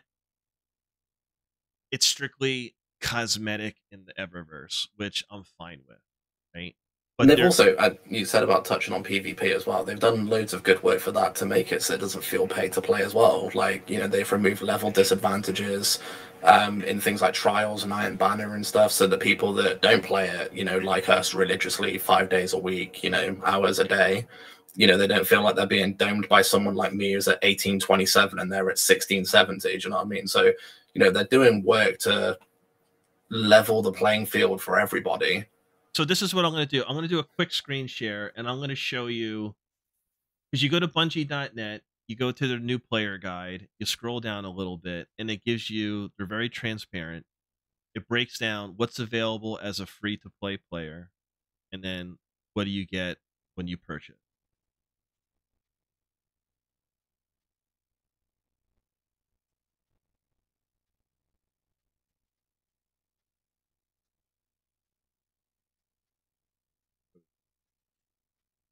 So free to play versus expansions, what can you do? Destiny 2's base experience is a free to play game designed to offer a powerful taste of what it's like to be a space magic building, gun toting, humanity saving. Here's a brief rundown of the two experiences that are. Here's what you can play when looking to hop on to Destiny 2 for free. Okay? So all the playlist activity. Crucible, Gambit, Iron Banner, okay, which is now 3 times a month. which is a good change, by the way. It's a very good change, for my opinion. Yeah, it's for the casuals too, so you don't have to like kill yourself. Oh god, last season trying to get that fucking shader, I tried to reset my rank twice in 2 days. It nearly killed me, I'm sure. Yeah. I was mentally done. You get access to all the playlist activities. You get the seasonal events. So Festival of the Lost, Dawning, and more, right? So every season you get access to that. You got the Dares of Eternity, Prophecy Dungeon. So you can hop in on the Dares of Eternity, right? The Prophecy Dungeon, right? So you get that one dungeon. Raids, you have access to King's Fall and Vault of Glass, 2 of the classic iconic raids. Okay. And then patrols and public events and destination activities. So they don't really go into detail here, but from what I've read, there's I don't think you can do everything on each planet, but it's enough to kind of like, you know. Some of the planets that are part of the campaigns that are DLCs, like you're Forsaken, Shadowkeep, they're obviously, you know, DLC, so you have to buy the DLC.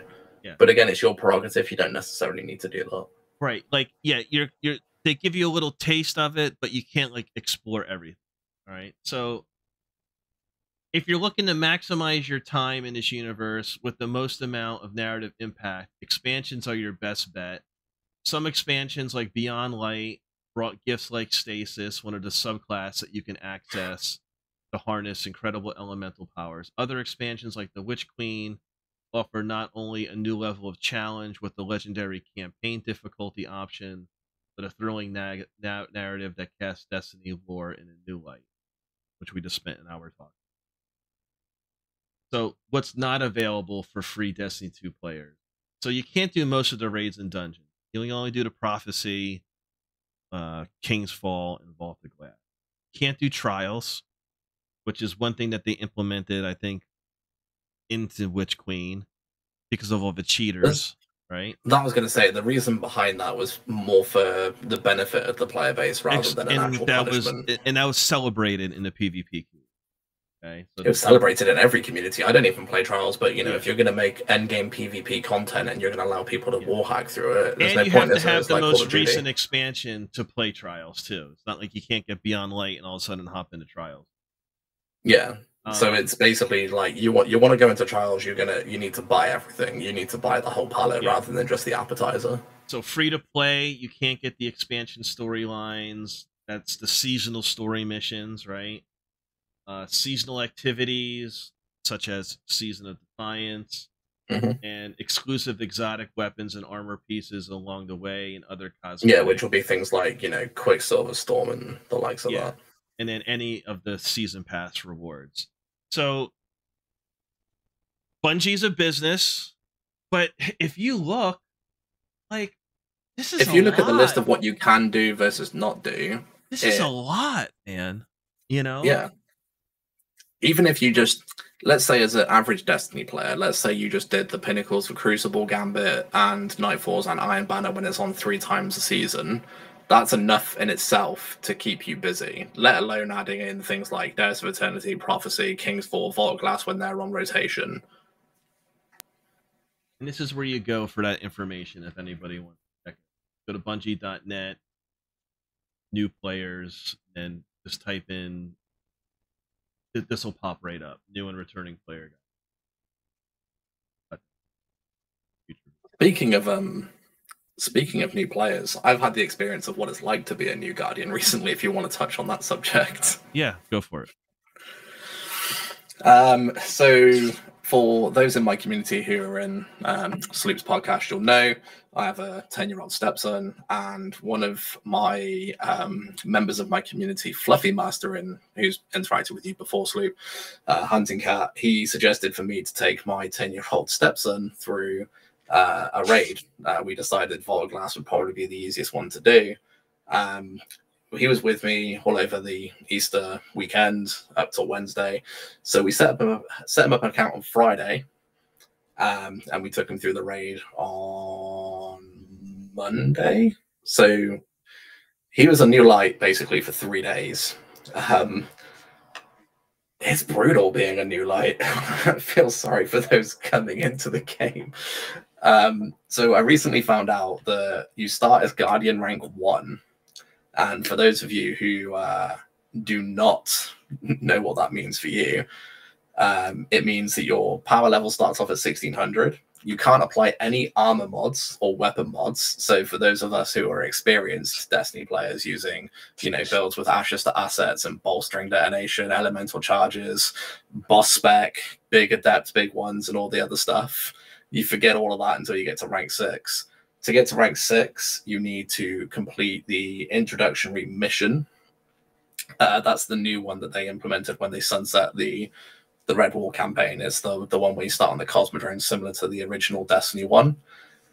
You've got to do the Risk Runner campaign. You've got to do leveling up your armor, masterworking your armor, getting an enhancement prism. In the same time as well, you've only got one version of your super and one fragment and one aspect, and that's it. Everything else is locked to a core array for 25,000 glimmer a piece for those who want to unlock it. So it was a tough old grind. I sort of looked at it in a new light. No pun intended. No pun intended. Yes. being 1827 for the season with everything unlocked and all the builds available, and there's me trying to set my stepson up to try and do a raid with blue weapons, no armor mods, and basically like a Nova bomb with the basic fragments and aspects. It was a struggle. What was the power level?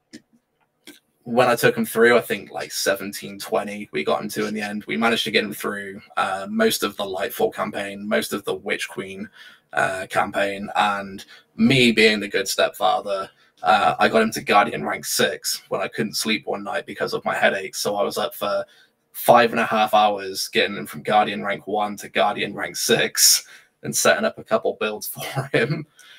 For those of you who want to see the chaos, it is available on my YouTube channel, just VenomousPanther 797. It's not been something that's been put through Twitch, just because I wasn't sure of Twitch's terms of services. They say no one under the age of 13 is allowed to stream on the channel, so I went directly through YouTube for that one.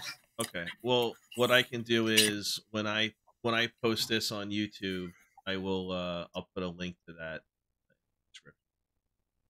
Thank you. It was an experience.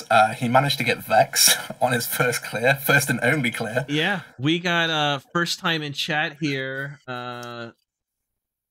Extravagant Sunflower. I still can't believe VP stepson got Vex first time during VOG. Yeah. If you're interested, he killed one enemy for the entire Athean damage phase, and did 50k damage in total to the boss. What? So he not only did he get his first clear, he killed one enemy, just one ad in the entire damage phase, and did 50,000 damage to the boss and got Vex. Bungie was like, "Here you go, new light. Have a gun." I'll tell you what. It took me over 70 clears to get the Vex. 35. Fast, okay, and I've had nearly 100 clears for your in that Rugrat to go through it in that fashion and get it drop 1. I'm very happy. I'm very happy for both of you. You sound happy. It's not the word I would use. Lucky little shit. No, I am. Because I'm still on a high, because after completing Ron last night with Lord Guardian Council, I got conditional finality to I still haven't got that, but I'm not worried about it. I want the I want the chess piece bully for me. the Warlock. So I'm super stoked. I've done something like 20 odd plus clears in that raid now.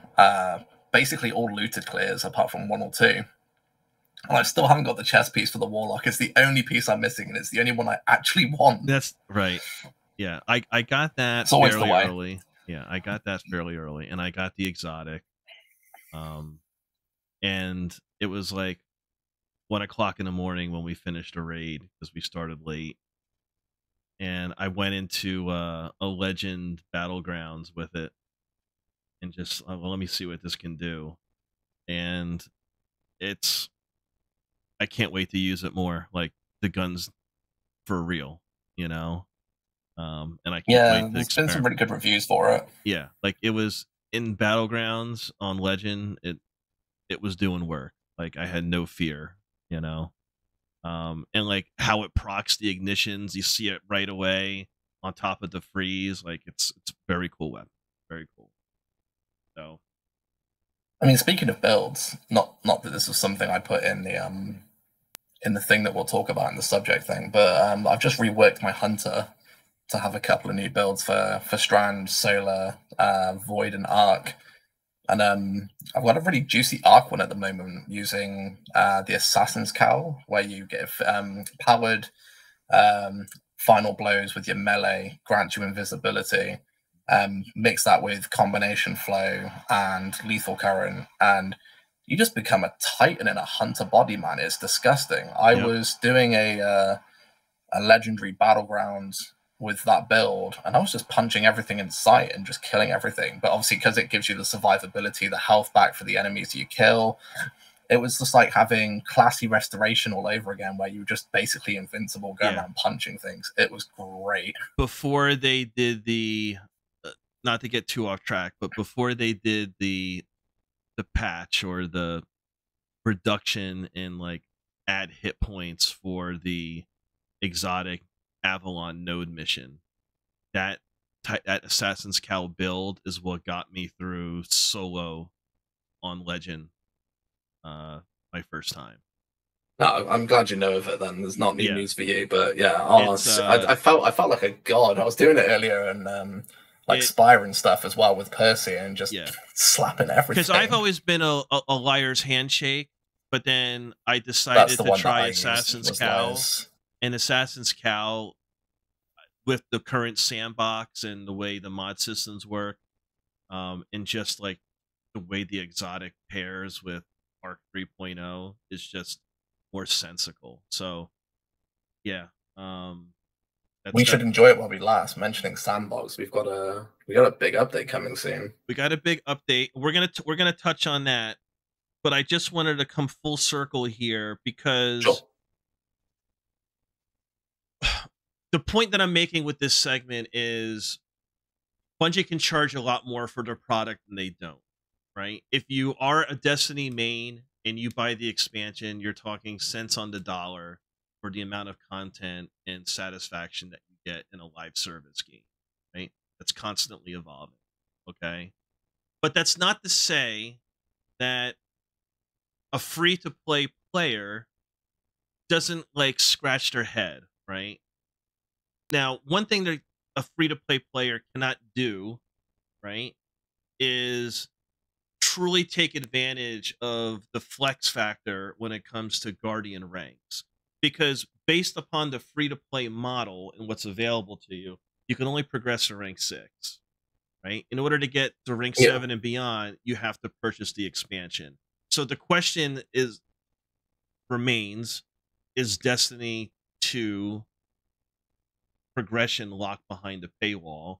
And the answer is yes. There is a paywall, right? As a free-to-play player, you can't go beyond certain things or have access to unless you pay. But is it a paywall? Yes.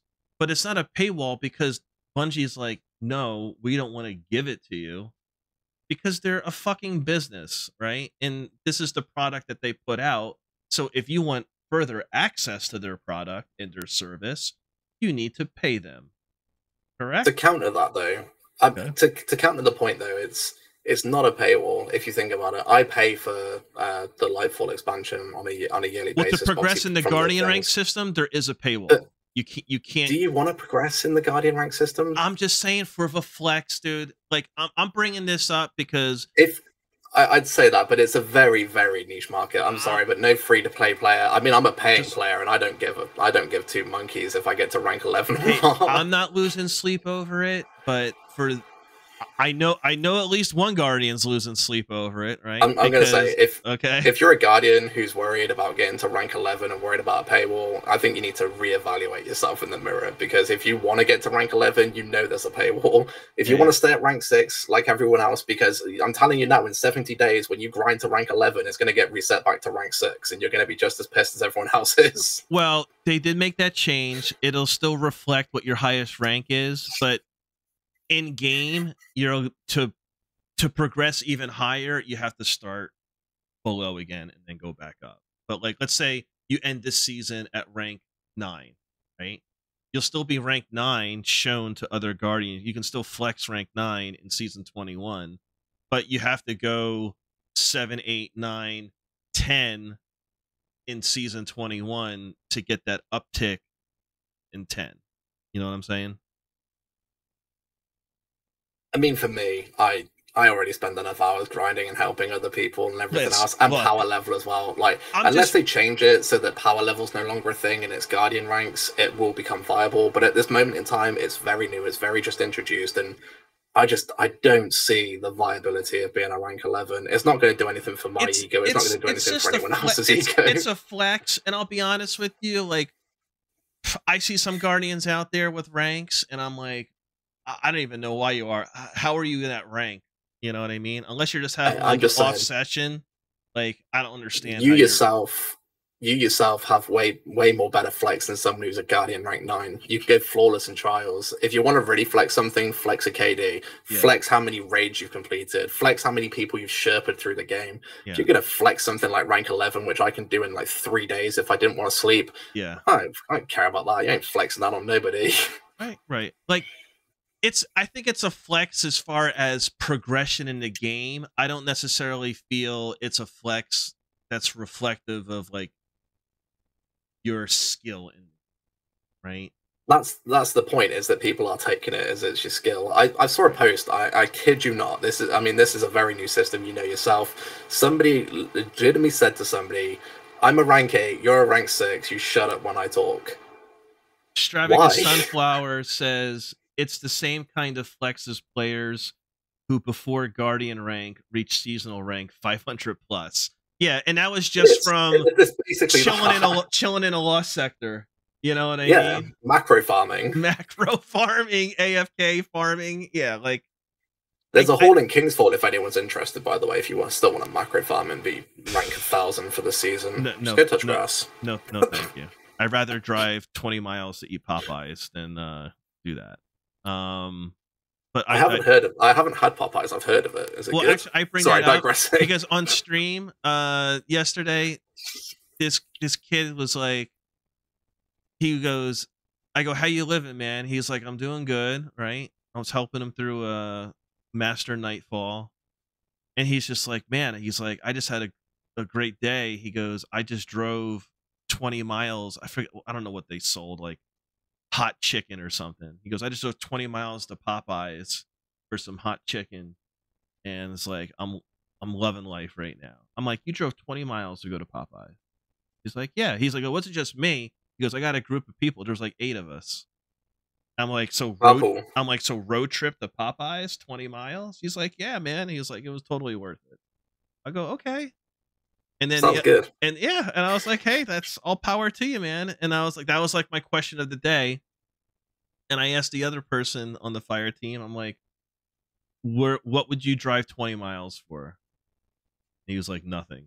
I'm like, come on, man. Like, you got to pick something. Like, what type of food would you drive 20 miles? I think if I didn't have it locally, I'd drive 20 miles for like a Big Mac or something. But I mean, it's everywhere, isn't it? So like, you know, for me, I think mine is like the grand Big Mac. If it was only available, that's your end game food purchase, a Big Mac for a 20-mile run. Yeah, man, it's something you don't eat it every day, do you? Like, it's like junk food. You don't really go for it every day. I mean, if it was like not available in my area, and you know it was only available like once in a while, okay. I think a grand Big Mac for 20 miles, I'd do that easily. Okay. Or chicken nuggets. Everyone loves chicken nuggets. Okay. But listen, I digress. I just wanted to bring that because we're in the free to play conversation, they hit a paywall, right? But it's not a paywall. There's such a negative connotation when you say paywall. It's just like there's only so much that the free-to-play experience offers them, which is a tremendous amount. And then there's like a contingent of free-to-play players that are saying, well, the paywall is in the Guardian rank system, which they're making all these adjustments to, which other people are flexing. And here I am stuck at rank 6. Boo-hoo, woe is me. And to those people, I say, buy the expansion, and then you can like put your money where your mouth is. Like there's an old saying out there: you get what you pay for, right? I like that one. You get what you pay for. And then you could ask me this question a million times: is Destiny overpriced? No. If Guardian ranks is the be all and end all, seriously, just spend the £80. It's not going to break the bank. You're going to get a year's long worth of maintenance, a year's long worth of expansions. You get your Guardian rank 11, so you can flex it to your kids and your friends and your other little people in the same position, and be like, hey, look what I can do. I can do all these raids and stuff. But realistically, the free-to-play players get a lot. For what you pay, which is $0, you get access to all of the Vanguard strikes, all of the Gambit, Crucible, Iron Banner. Raids of like Vault Glass and Kingsfall in themselves are iconic to the Destiny community for those who played it in Destiny 1 and they brought it back and revamped it. Prophecy Dungeon in itself was a great dungeon. If you haven't cleared it already, I like that one. Yeah. And Sunflower says it in chat. Base game is basically an extended free trial demo to the game. Of course, that's what it's there. You just don't pay for 7 days. You can pay for however long you want. If you don't want to, pay for an expansion, you can be a free-to-pay player for 10 years if you want to. But you're going to get caught by the Destiny I took it upon myself before the podcast. I went on to Reddit. Right. Well, first I Googled some things. Then I went on to Reddit, and some of the free-to-play chatter it's so off the wall. I honestly think like if they're not children in these posting rooms, like they had the mentality of children. Okay, like some of like the accusations and angst towards Bungie for not basically giving the game away for free. Is how like, dare you in this day and age have people pay for things? It's just absurd. Like I can't, and I've been called out in some comments of some content that I've posted and like saying like because. It just got to the point, like in this one particular thread, I was like, look, if you're going to be condescending to me, like just here's your opportunity, go off. But I'm like done with it, right? And I basically was like, if you got a problem, don't go off on me, man, right? Just because like I do the math and it costs me cents on the dollar per day after I buy the yearly expansion to enjoy their product and their service. If I find value in cents on the dollar on a daily basis and you don't, if your value is like 0 and like free, if that's like, a you issue, like that's a you issue, and like don't continue to go off and be rude and condescending to me. Go to Bungie; they have forums, and you can reach out to them and express your grievance. Right? I'm curious now. Sorry, because you keep saying like per day. I'm just going to do some calculations. Do the math. So I, on average, play 7 hours a day. Take that off. Don't even worry about time to cost ratio. Just do the base math. So like, what's the expansion? It's like $100, right? Well, it's 80 quid for us. All right, so 80 quid, and just divide that by 12, and then divide that number by 30, and that's what it costs per day.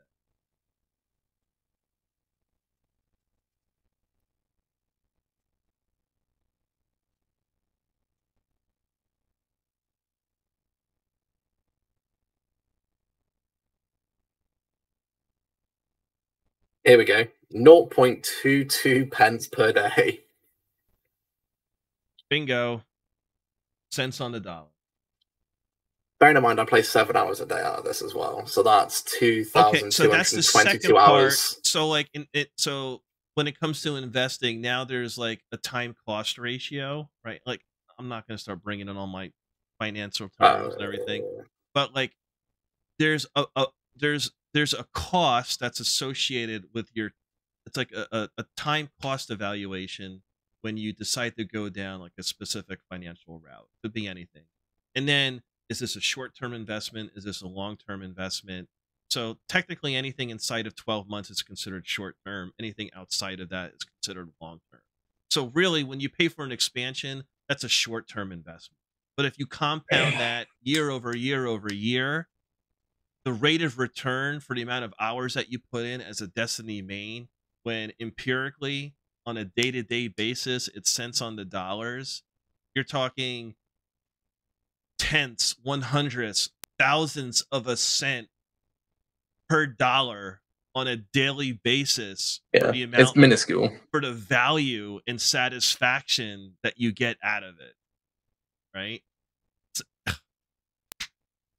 And people out there complaining for 0.22 pence per day. Now, not that I want to make this a whole money conversation, right? Well, my background is in finance, and I did do some math on like the other side of the pendulum, because what is complete bullshit in regards to the Bungie marketing and product model, in my opinion, right? And it is an opposition to what they're stated in the blog and TWAB this week. I don't remember if it was the blog or the TWAB. Go back and double check, but it was one of those where they talked about how they're further adjusting the accommodations, right? And adding a new accommodation, which is best dressed. Best dressed. All right. And everybody knows that, okay, and they recently tweeted, show us your best fashion. They do that quite often, right? Everybody knows that Destiny fashion is the true end game. Destiny, right?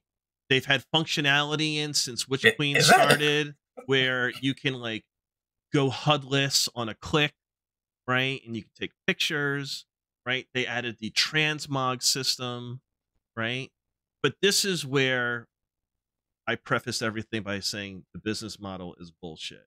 And this is where I'm going to take the side of the free-to-play player mentality, okay? All right?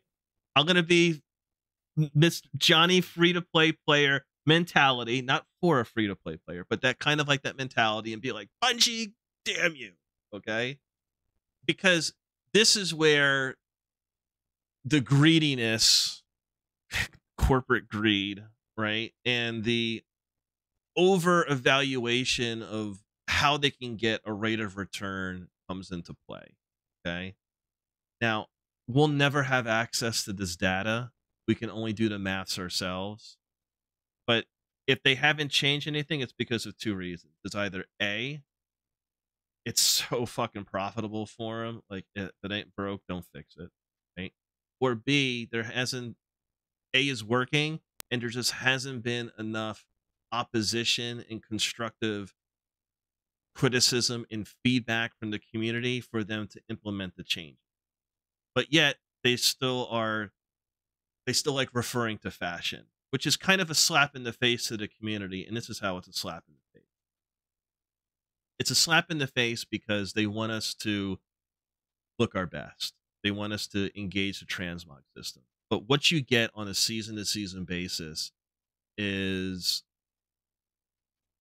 10 opportunities per character to get a template, to get a synth cord, right? Which comes to 30 per account. Now, considering that you have 5 armor slots, just throw the exotic out for a second, right? So that's basically 2 armor sets per class each season, right? So that's 2, 4, 6, 8, right? So that's 8 armor sets per class every year. Okay. So absorb that, right? If you want to go beyond that in a season, the only option you have is in the cash shop, which is Eververse. There's no option for Bright Dust purchasing for a synthweave template. You can only purchase them in bundles for silver, right? And I did do the math here. Okay. So, which side do I have it on? Okay. Now, before you even purchase these template bundles, you have to get the silver, right? So how do you go about getting silver? So like I play on PlayStation, right? And the silver bundles are the same no matter where you go. You either get, it's like, I think the it's like $49.99, you get 5,000 silver. The math breaks down the same for whether you get 500 silver, 1,000, 2,000, 3,000. I think then the top bundle is 5,000 silver. It basically comes down for every 100 silver that you have, it's 99 cents. So we'll just round up. So 100 silver equals $1 US. Just base mathematics. Okay. A synthweave template costs 300 silver. So that's $3 US. The other option for a synthweave template is you get 5, right? So that's for 500 silver. So that's $10 US. So economically speaking, you're better off getting, if you want to get 5 templates, it's more cost effective to buy the bundle for $10 than it is for 3. But you're not spending dollars, you're spending silver. So remember, every 100 silver equals $1 US. If it's 300 silver or 1 synthweave template, that's $3. If it's 500 silver or a template of 5, it's $10 US. All right. Absorb that now. If I, on my hunter, right, because that's the character I was playing earlier, just on my helmet slot, right, I have 105 items that I can transmog. Okay. Now, let's just say I do all of my freebies for that character, so I can get 10 synth cords, right? So that'll bring me to 95 items just on my helmet that I have yet to transmog. And the only way that I could do that, if I wanted to do it all today or this season, is to purchase silver for these templates. Okay. So with 95 items left to transmog out of the helmet slot, okay, if I'm buying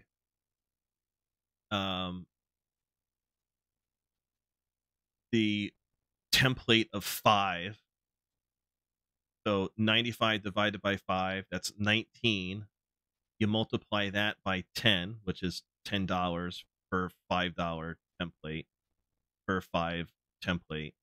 So that's $190 US for me to complete all the transmogging on the helmet just for my hunt.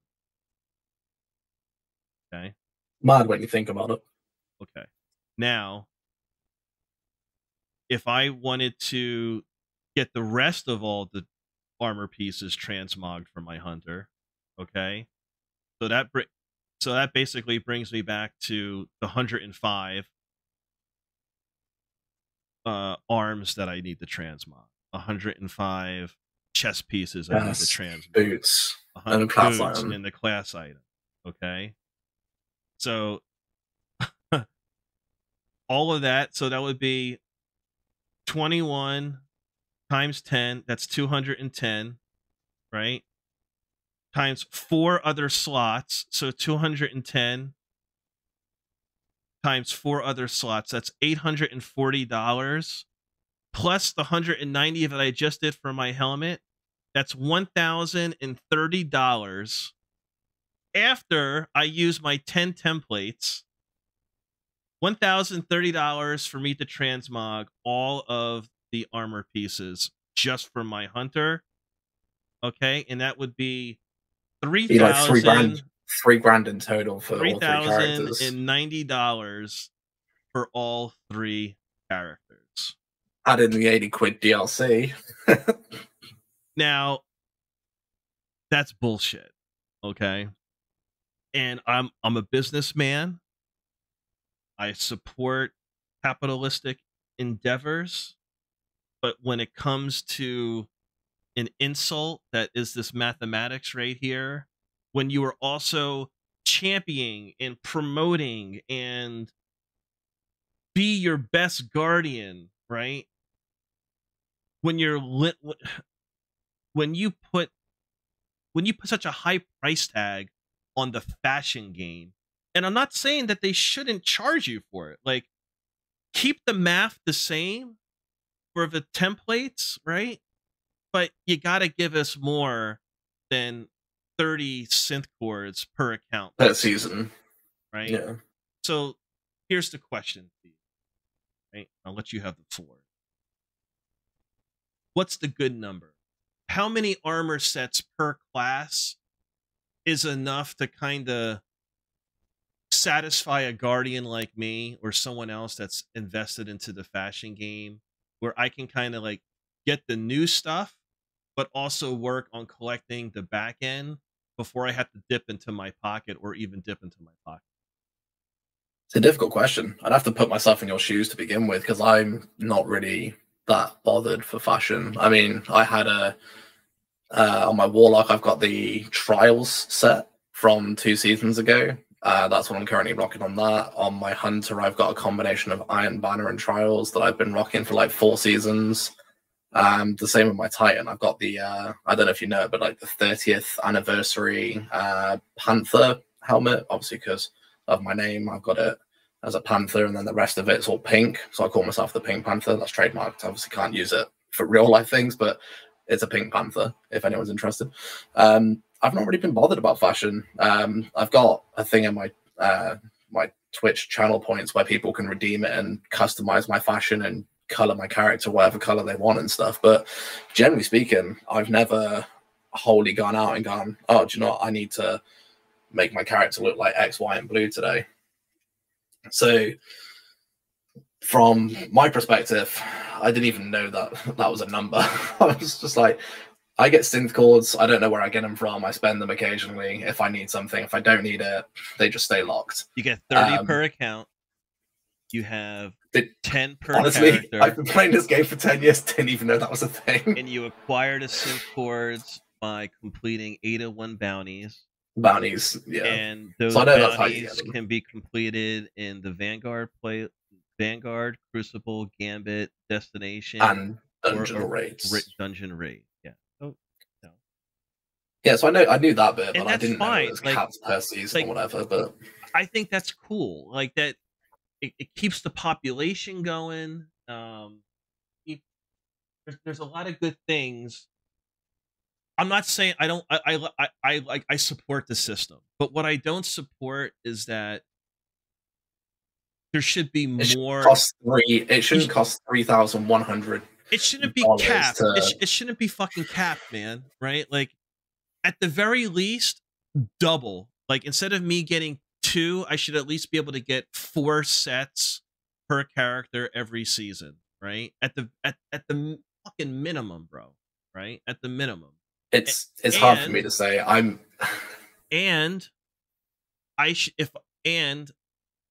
To make it more economical, I should be able to use Bright Dust to purchase a template for 5 or 3, just like I would silver, right? And whatever, man. Like, if you really want to bend me over, make it like where it's 300 silver for 1 template, then maybe that's 3,000 Bright Dust, right? And then it's 500 silver. Because you'll run out of Bright Dust eventually, so you'd have to spend more if you're interested in the fashion game. Then it's 5,000, right? Now like true capitalism is about incentivizing people to do a thing, right? Incentivizing people. Like, that's what it is, right? For you to turn a profit. And like, what this incentivizes me to do is tell the person that in accounting and in merchandising and marketing to go fuck themselves. That's what incentivizes me to do. Okay? And it's a fucking insult. How many people do you think are actually spending that type of money on the synth chords though? It can't be making that much of a profit for them. I mean, the numbers are crazy. Don't get me wrong. Like, looking at maths and the numbers, there's no lying. The markup on fashion is through the fucking roof, dude. But how many people are actually here is legitimately buying £3,000 worth of synth cores? Well, here, Sunflower says, if I'm honest, I'm more into the shaders than the actual armor pieces. I think the shaders themselves can make a big difference to the sets. Without a doubt. Yeah. Without a doubt. And like, look. And those are free. Or for Bright Dust. Well, they're not all for they're the best shaders are for Bright Dust, right? They're not bending you over for Glimmer, not for Glimmer, for dollars on that one, which I'm thankful for, because that would just be crazy. But all shaders are obtainable.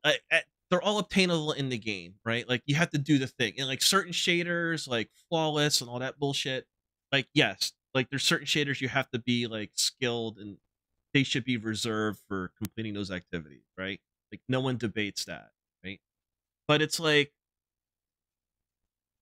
the shaders is like, they augment the fashion, but they're not really the fashion. The fashion is in the actual armor, right? So on the subject of the numbers, then, like, as an experience in finance, obviously you've done the math. You mean the absolute rip-off it is to go beyond 30? Realistically, how much of Bungie's profit do you think comes from those synth chords? That's not the point, though. The Bungie's profit isn't generated from charging SloopGaming fucking silver $3,000. Okay, like, which I haven't done, by the way, so don't at me, right? I'm just doing the fucking math here, right? To bring back to your point, though, is like you said, there's going to be two options of why this is still a thing. A is making a lot of money and they're just like, bend them over the barrel, whatever. Or B, it's not been brought to their attention, or if any case, it's not been protested against. But then that's why if we lean more. If we lean more towards B, the likelihood is there's probably a lot of people like me and Straffing Sunflower and a couple of other people in the community that they don't really care about the synthcore thing. And I'm quite happy to live off 30 a season, because realistically I'm not going to go and buy everything and unlock everything. I think it's more going to be aimed to completionists or people that need every single set of every single armor in the game that's ever existed. That's then when it's going to become more of the issue. But then it's a very niche market. What about precedent, though? Like, you take a game like Elder Scrolls Online, right?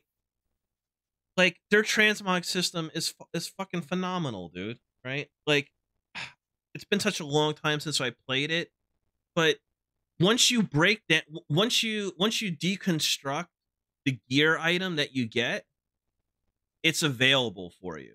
Right? It's available for you to use. But every time you want to put it on your character, right? And like create like a template for your fashion, right? Or like save a build, right? There's a cost. And every time you want to edit that, there's a cost for it. Not like a silver cost, but like an in-game currency cost that you have to earn by doing certain activities, and they're usually the more difficult activities, which incentivize. So the solution here then would be to not have it as a pay for thing.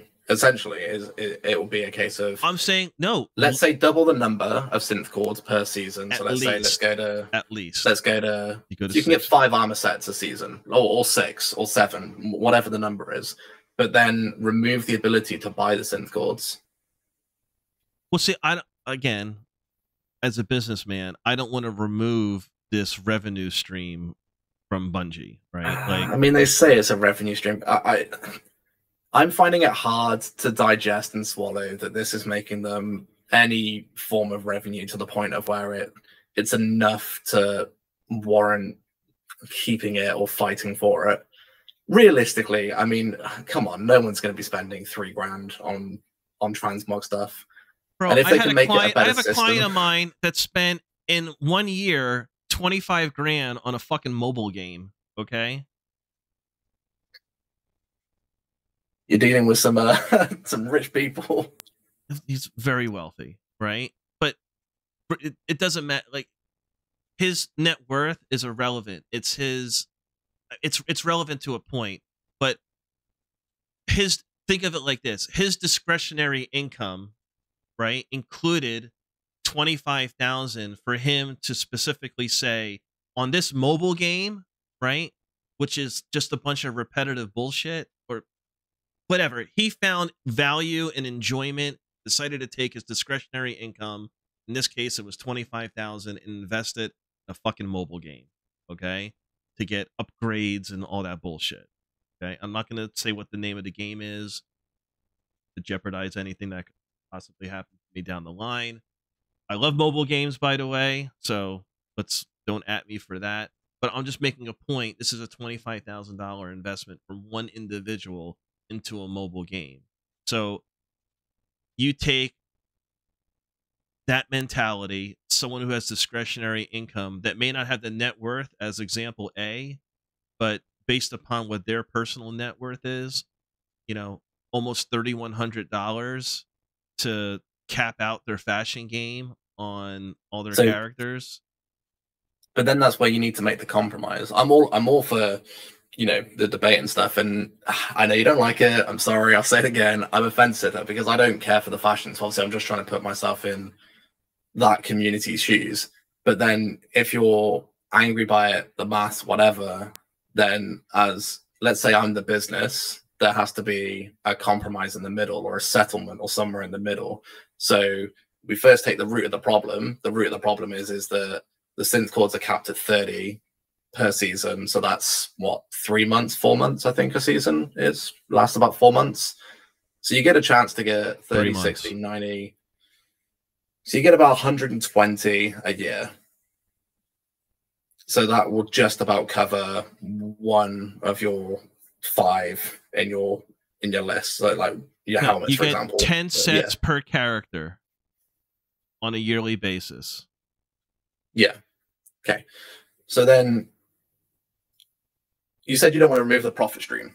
Okay. So then, all right. They say Bungie. Listen. I gotta cut you off for 1 second. Joe's come out and say, and Luke Smith has said in the past, Bungie is a collector's game, right? But it is impossible for me to collect everything in the game if you're only allotting me a certain amount. 10 sets per character, 30 sets per season, right? 120 sets per year. Or I should say not sets, but pieces, right? That would be 2, 4, 6, 8, 10, which would be 10 sets per character each year. Like it would take me almost 3 years just to get catch up, just to fill in the helmet, just to fill in what I owe right now, what I need to make up on my helmet for my hunter, not counting any other new gear that comes out in those 2.5 years. Which goes back to my original point, is that you need to compromise somewhere in the middle to satisfy the revenue stream, if that is a thing from this synth chord thing. So you need to find the value that's beneficial to you as a business and your consumers, but then also just double the free shit that they get per year on it. And that's the solution. You could be like, okay, guys, we've heard your complaints. Let's say rather than having 10 sets per character per year, you can have 20 sets per character per year or 30 sets per character per year, and then reduce the cost of the synthwave in the Bright Dust store. Because realistically, it's not the moneymaker. It's there for people to fuck around with, as a collector's thing, or have a set of armor, or, to look good when they're mapping people with snipers on Twitch, in PvP and Trials of Osiris. Realistically, it's not the be all and end all of content. And it won't lose the money to reduce. And I'm with you there. But we're not sitting on the accountant, the marketing, and the merchandising team. We don't know what, Bungie's never going to open up our books to us, right? But I think it's a safe assumption that, even if they gave everything away for free, the lights are still going to stay on in the studio. Okay. Yeah. like it's not the be all or end all of content. Like I'm sure there's a lot more money making. But it's just it's unnerving to me, and it raises an eyebrow, right? That when they talk about when they're consciously being transparent and implementing changes, as you read in these blogs and these twabs week after week, Bungie isn't stupid. They're aware. And then when they go so far as to say, we're going to make accommodations specifically for fashion, because we know fashion is important to the community, because everyone flexes on all social medias what their guardians look like. Like, I just did a campaign with another clan member the other day. And then one thing I was like, man, I love how you see like your character in the cutscene and you got your sexy drip going on. It's like watching yourself like on a TV show. It's like watching your character like on the Destiny show. You know what I mean? It's like, that's what's awesome about it, you know? And like when you put that drip together and you see it all come together in the cutscene, like that's just like really cool. I dig that. I value that. There's a tremendous amount of people in the community that value that. Bungie knows that. So if you know that, then why is there this math, right? And why aren't you making the proper adjustments to give us more synth cord, not for free? Like, don't give it to me. I still have to go through the bounty process. You know what I mean? Like, yeah, I completely understand, because you're going to get. Why aren't those changes being implemented? That's what I want to know, right? That's what I want to know. Don't champion and herald fashion and yay, let me see it, when you're limiting what I can do unless I open my wallet up. Just saying. Yeah, it definitely needs looking into. I can see your point 100%. Like I said, from my point, I've never really cared too much about fashion, but you know, as an outsider looking in, the compromise here would be to just, you know, double the amount of synth cores available, maybe half the cost it's going to take to complete the sets, because 3,100 is a crazy number. Like, I personally won't be spending 3,100 for fashion. Yeah, I mean, and if you're gonna brag about, and that's just what I collected, which is I pretty much have everything. You know what I mean? So like, this is a representative number of like a hardcore player of your collection, yeah. Right, and I've been playing since year one. Okay, Dave McDave, just take the cap off of Ada bounties. It's so simple. Definitely won't cost them anything at all in lost revenue. BP touched on that. And I agree. I genuinely don't see this as the thing that's keeping the gas and electric in the building. I'm sorry. There's no way you can spin it to tell me there's people out there. There is probably people out there, but I'm telling you, a very, very, very small minority is spending 3,100 on synth cords. You know, if anything, more likely the people that are buying the DLC on a regular basis every year is probably going to keep them more afloat than, you know, releasing the cap on bounties to Ada to give people synth cords. And then Sunflower commented, I would have thought a lot of their revenue came from people who collect figures that cost upwards of just £80 plus. Oh, yeah, I forgot about that. The collector's editions, you know, the ones with the moth and shit in it. It's like £120 UK money, so that's probably going to be somewhere in the region of 150, 180 for you guys. Yeah.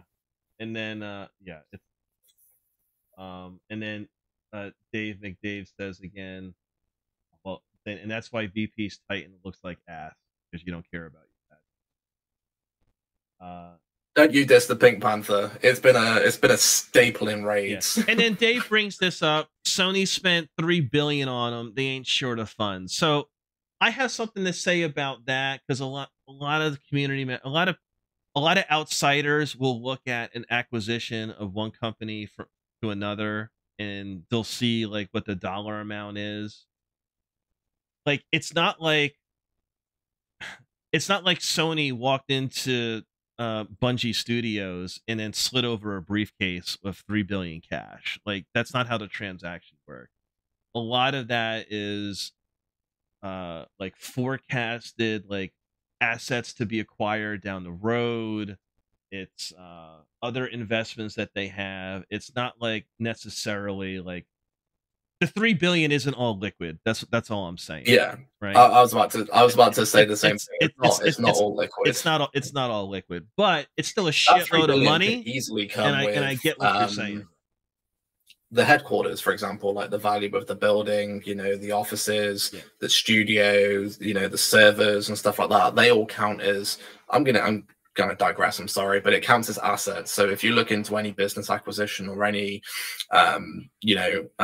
financial control side of things, the figure that they put out is not necessarily, like you said, the liquid side of things, but it could be non-liquid assets like buildings, cars, servers, PCs, staff, etc., etc., etc. I won't digress too much. Studios and shit like that. They'll all count as assets as well, so that will all come under the figure, and that's what the company's valued at by someone who does the merger between the two companies. They'll evaluate the company based off its acquisitions and assets and liquid acquisitions, and be like, well, this is the figure they'll need to pay you, to buy your shares out to your company, to control your company. And then Sunflower also commented, one of the collectors for Lightfall cost almost £300.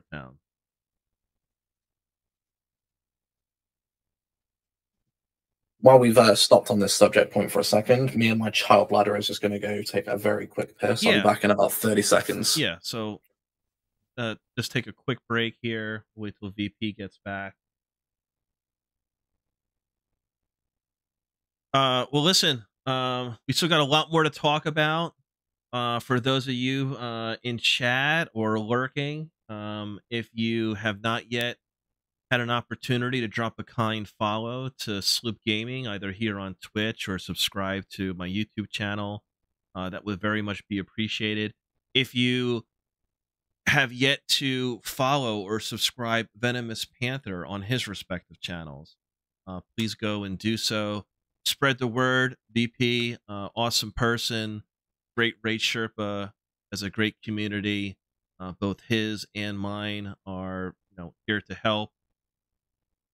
Really, when it comes down to any activity in Destiny 2, so we each have our respective Discords and all of our socials and all that good stuff. So run the gamut, do the clicking, all that support really goes a long way, and it's a free and kind way to help us out and continue doing what we do. So thank you in advance, and thank you if you have done so already.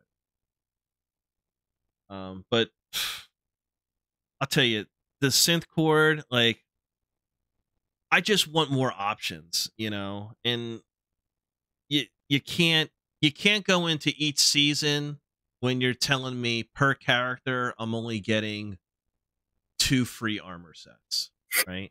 Because you'll get one from, like, they always give you one, like the armor set that you're given for the Queen's Guard for this season is probably one of the freshest, most exquisite free sets that they've given with the seasonal pass. Again, I'm paying for it, so it should look pretty good, right? But anything that you collect along the way, or let's say like the seasonal armor set, not like the one that's given in the season pass as an ornament, right? But the seasonal armor itself, that you have to transmog separately. So if you like the way that looks, boom, that's one set. New raid came out, I want to get that set, boom, that's the second set. And now you're done. Now you're forced to go, to dip into your wallet, and if there's stuff you want to catch up on, you either pay for it with silver or you wait until next season, when you get the 2 freebies again. I don't know. To me, it's just frustrating. I'm back, by the way. Sorry, I didn't want to talk over you. Oh yeah, no. So I think those are really good points, because I just wanted to because I just been hearing some chatter and stuff about the free to play. I just wanted to kind of break down what's available for FTP, what's available after you purchase, and then that's a kind of a good bridge into Bungie recognizing fashion and now making a specific accommodation for fashion. But if I want to expand my fashion, then I have to pay for it beyond what's offered through the synth chord bounties that are available. What we capped at $30 each season. So I just wanted to raise those points up. I guess what I want to talk about next is, when you were first on here, I got your thoughts on Ron, contest mode, the raid itself. But now, like, the community's, everyone's running through Ron now, more or less, right? Everyone has a firm grip on the mechanics.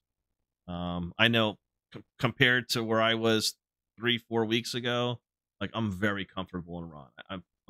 I can do every role now, right? Actually, the only thing I haven't done in Ron is actually solo run in the first encounter. I've done everything else. I don't know. I think only it's because, like, when I raid, like, my kids with me or another clan member, and they always like running into first, so I'm like, whatever, I'll just kill ads and punch Scion. Kill the torment. Punch shit. Just whatever. Titan main forever. But last week the master version came out, right? Now I'm actually gonna do the master. Well, actually, we got another comment here from Dave. Do you think it's more frustrating now because they brought back loads of sets like Trials and Iron Banner? It does really feel like an oversight that you won't be able to use them. Yeah, so just to finish that, it's a great point. Like, even if they didn't bring that back, right? Like, even if you weren't able to go into like the archive sets, right?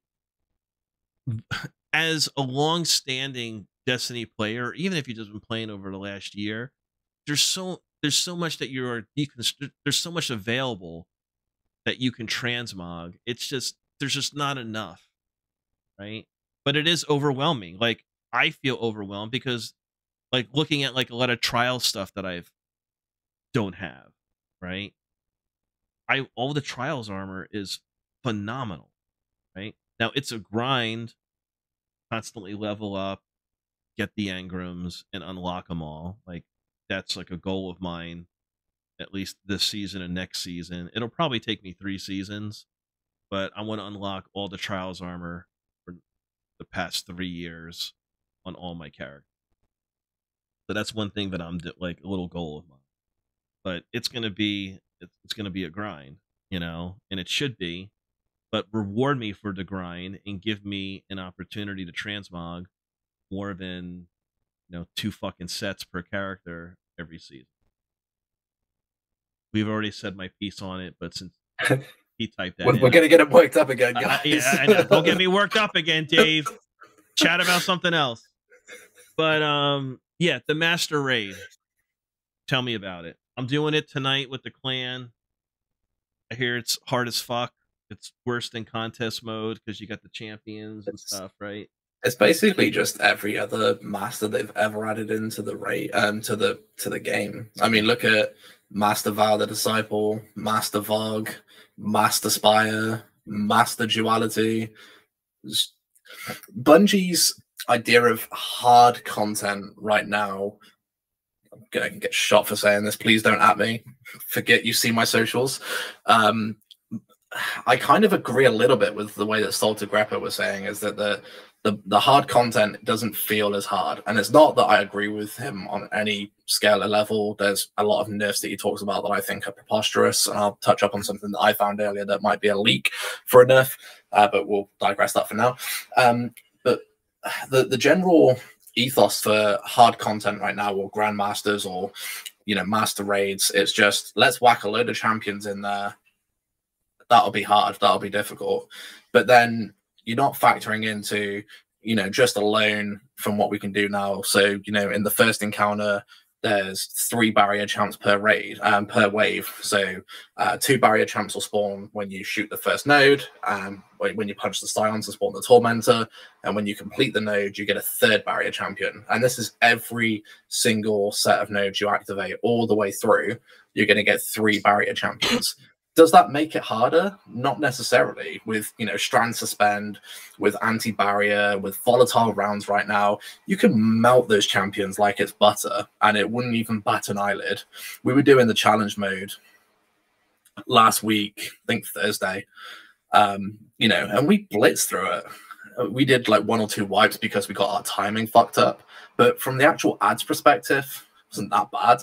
We ran warlocks, couple wells, and then use volatile rounds to clear ads or ad clearing weapons, suspend the champions if needs be. It was a cakewalk.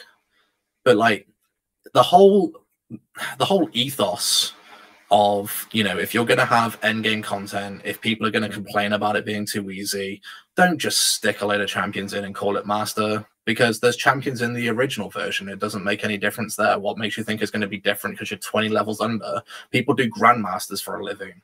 People solo grandmasters for a living. If champions were difficult, that wouldn't be possible. Yeah. The one thing that really annoys me, and really annoyed me this week, and I actually pulled out of a run for it, is that they've released this master, they released the master raid. They've released the new challenge this week for, Encounter 2, and it's fucked. You can't, like, it's literally RNG as to whether you're going to get the challenge done or not. And it's, yes, there's paywalls for Guardian ranks. Yes, you can't get certain amount of synth chords and stuff like that, but for me, for someone as like an end game player who works on like raid seals, who works on like taking people through the raids and stuff, if my experience is shit because the encounter's fucked, if I'm going to take someone through a raid or help someone with like challenges or whatever, or help them towards their raid seal, I try and explain to this person who doesn't understand it the same way as I do is, oh, by the way, you may or may not get the challenge because, it's a 50-50 chance if the floor works. So we did a run yesterday, and we did decision challenge where you have to be opposite and shoot the node for the other person. Yeah. And you can't be in the air when you shoot it. Like, there has to be some type of like invisible barrier that as soon as you cross, it recognizes that you're not on the other side anymore. Because even if you're airborne and shoot it before you land, it's still challenge fail. So you physically have to be on the opposite side. But the good thing is that anybody can shoot it. Like, the jumpers don't necessarily have to do it. And what we what our team did was the same as what you're probably going to say. Is we had the 2 jumpers stand by the thing, and you had 2 designated people to shoot the nuts on either side. Exactly and just keep doing it that way. That's exactly what we did. Yeah, that's what we did as well. And I get what they're trying to do. Okay, and I know I said a bit of negative stuff, and that's it's because it's personally frustrating for me, but I get why they're trying to do it in a certain way as well, and certain mechanics a certain way, so that people don't just shatter skate across or well skate across or strand themselves across the stuff. But they really need to isolate the man cannons specifically to the guardians that are going over. There's got to be some way they can code it in so that, if you accidentally get booped by a scion as the shooter and you shoot the nut, it fails the challenge. It's ridiculous. That's out of your control. It's not like you're the one jumping over using strand or whatever. Do you know what I mean? I see both sides of the argument, but as a whole, it's really pot luck as to whether it works or it doesn't work. We did some runs where we were doing it first try, and then we were doing some runs where we couldn't do it for an hour and a half, and we couldn't figure out why it was, and we weren't stranding our ways across or well skating or shatter skating or trying to break the mechanics or cheese it. We were trying to do it legitimately as the way they've told us to do it, and it still failed. Well, the worst part for us was once we figured out what our strategy was, we would get to, like, we would clear, we cleared the first floor, and then both teams are lining up to advance to the second floor, and then we'd say, okay, and like the timer hasn't started yet, so everyone's in position, butts against the pad, and then I was the one to count down. I said, okay, we'll shoot on 3. 1, 2, 3, shoot.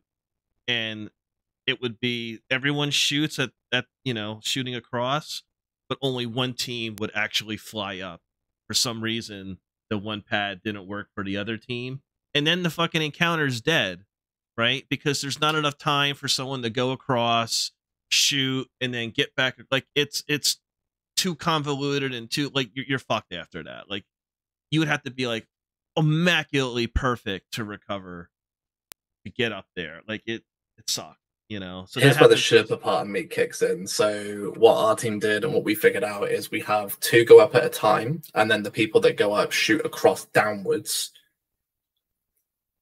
So you have one shooter on each side. You shoot the opposite side to send both teams up, and then they would crossfire to the bottom ones that were left downstairs. Who were the two that you would send up? The runner and the cross shooter, and then the ad clear? Just doesn't matter, because by the time that they were all up anyway, the timer still didn't kick in, or if it kicked in, it was like seconds, literally seconds, and it wouldn't make any difference. Okay.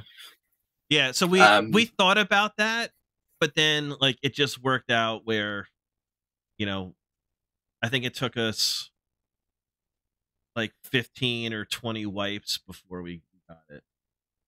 Yeah, so like I said, ours hit fine. It was just when we hit the second floor, it's like there's, I don't know, like an invisible ledge or something that someone stands on, and it always causes a wipe. I don't know what it is, but like no one that I remember was jumping. It's actually going to make me check the video now, because I want to check through the video to see if anyone was jumping and if that's it.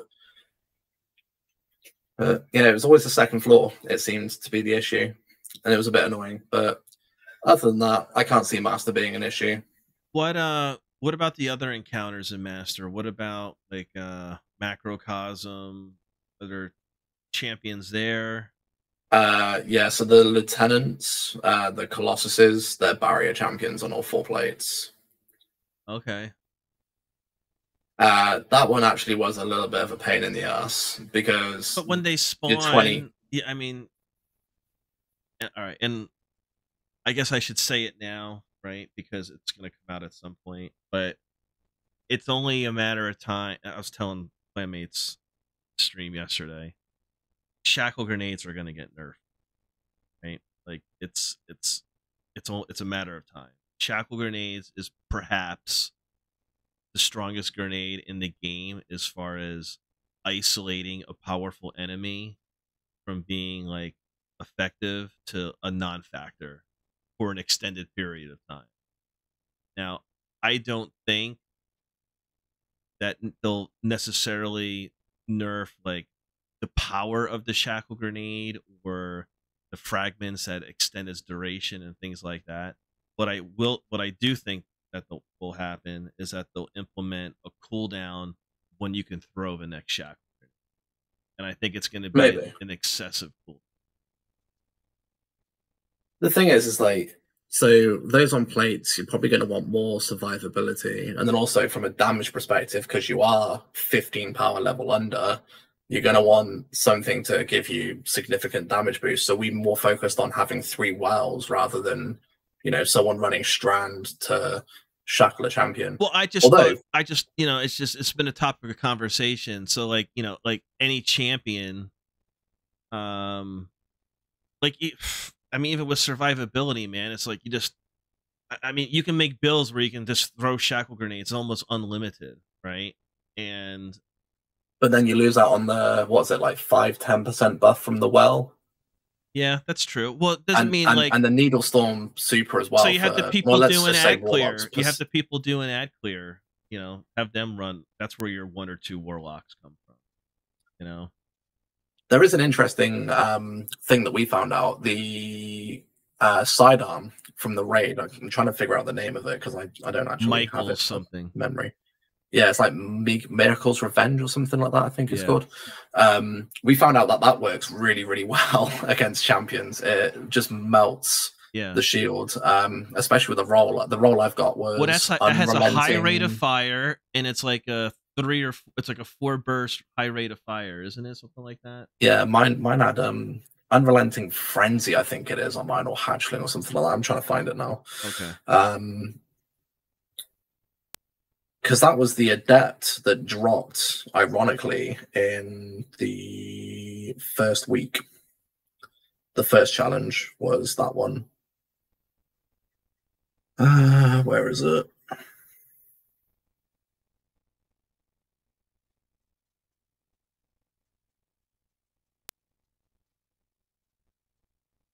Yeah, mine has Unrelenting Frenzy, and obviously if you put adept big ones on it, it just melts the barrier champions. Also really good against the little Pissions that spawn behind you. Yeah. So it was a case of, you know, we communicated. We was just like, you know, Centurions down on left and right. Colossus is going to spawn. So we'd instantly turn, shoot the Silence that are going to spawn, and then focus the champions. But a lot of it's just a case of the champions, the minigun aspect of it is really overpowered. So I'd said that champions aren't really going to be an issue. They aren't in general speaking, but like if you're not going to abuse certain mechanics like strand, like suspend, like chill clip or whatever, they do become a bit of a problem, especially like 4 of them at once. So the third room gave us a little bit of a problem. But we did manage to work it out fairly quickly, and it was just a case of, the sidearm's actually really good and broken right now, and it's got a really high rate of fire and melts champions, so we'll just switch to that. And then, we did a couple of damage phases. It just got a bit too late. People had to go off and, get food and help other people with other things and stuff. Yeah. So that's where we ended up, was at planets. Yeah, I personally have always used the chill clip fusion rifle that goes in the kinetic slot. I forget what it's called. It's very hit and miss. It's Riptide is the one you're on about. Yeah, I'm ripping through those guys. Like I use that. That's my takedown, because I'm typically, I don't do ad clear there. I think I've only done ad clear once. I'm always on a platform, and they work fine against the normal. I mean, but I found against the barriers, it was very hit and miss. Like if you didn't hit a certain amount of shots, they become unfrozen, and then the first thing they do is whack their shield up. Yeah. So I mean, obviously, like if I ran Riptide, I would want to run, probably something that's rapid firing in the energy slot, so I could take their shield down and then continue with fusion afterwards. Yeah, but for me, it just sort of defeated the object of having one to try and freeze the champion if you're just going to take the barrier down anyway. Yeah. I mean, in that instance, you might as well run something like Arbalist or, like Merkel's Revenge or Pulse Rifle of some sorts, because if you're going to take the champion shield down anyway, you might as well just do it and then have something for better eye clearing, like with a horde or something, for example, in the top slot, or, whatever strat you're using. Yeah.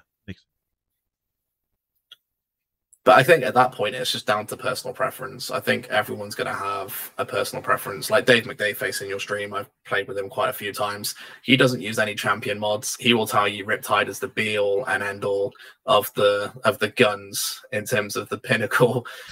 He never uses Unstop. He doesn't use Barrier. Doesn't use Overload. It's Riptide or nothing, and that's it. But, for me, I prefer to have the ability to have different champion mods if I need to, and Riptide's a last resort. It does get you out of a bind if needs be, but I just think there's way better guns out there for the champion stunning purposes. Yeah, I think I'm with you on that one. Curious. Sorry, Dave, by the way, for shouting you out. What is the I don't remember what the name of it's, that like segue encounter where you have to progress through it, and what, the jump puzzle? By the jumping puzzle. Did they put champions in there in Master? Or I don't think so. Really, I think it's just general ads. Yeah, I don't think there was any champions. What about at Nezarec?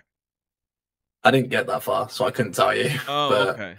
I'd imagine, and this is just my guess, the Colossuses that spawn will more than likely be barrier champions. That's how Bungie does it. If you look at every other raid they've done, that's how Bungie do it. Well, I mean, it's not just raids either. It's Grandmasters, dungeons. Well, we got Grandmasters coming up next week, which I'm so stoked. I know, I'm missing the first week, unfortunately. Well, not unfortunately, I'm taking a break and I'm enjoying a very nice holiday away. But they come out the day after my birthday on Tuesday for reset. For those who are interested, happy ahead of scheduled birthday to you, by the way. It's Proving Grounds that week, if you're interested. It's the weekly Grandmaster Nightfall to get stuck into. It's actually one of the easier ones. Unless they've changed it since I did it last, it wasn't as bad as people made it out to be. I think the real difficult ones this season are going to be the Mars Battleground one is going to be a pain in the dick. Glassway, that kill box room, if you get it wrong, it just becomes very chaotic very quickly.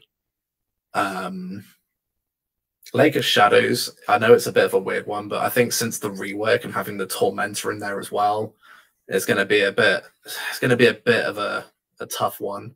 It's not going to be like the 15-20 minute burn through that we remember from Grandmasters of old. I think in the Lake of Shadows, what's the real? It's the Tormentor room, because when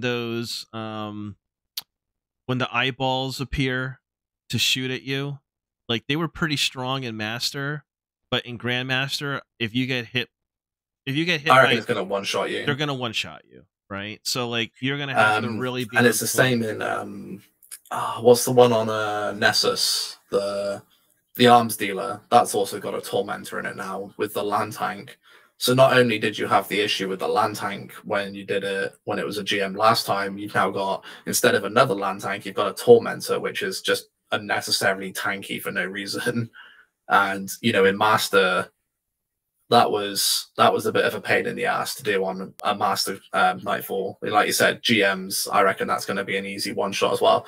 And I reckon it's probably going to be like a solar burn because of the fucking ships in the final room. The one that's got the stupid turret. That's gonna fuck so many runs. Yeah, I don't get it, man. It's like sometimes I can shoot the turret off and you're safe, and other times, like the turret, it just blows you out of the water before you even have a chance to look at it. Well, it's like other times the turret, like for example, in Master Lake of Shadows, when you're on the dam part outside. Okay. Oh, I forgot it's in there as well. Yeah. There's they have two threshers that come, right? And I'm shooting the turret, and it's like first of all I'm doing less damage than if I was just shooting the body of the thresher. That's number one. Okay. And it's like it's not getting blown off. Like why? Nope. Like why? And then it pulls out an Uno reverse card on you and maps you. Yeah, and then it pulls like a Maverick from Top Gun, and just it's just like, and they were. Oh, you're shooting me? Have this. Well, they did nerf what the damage is.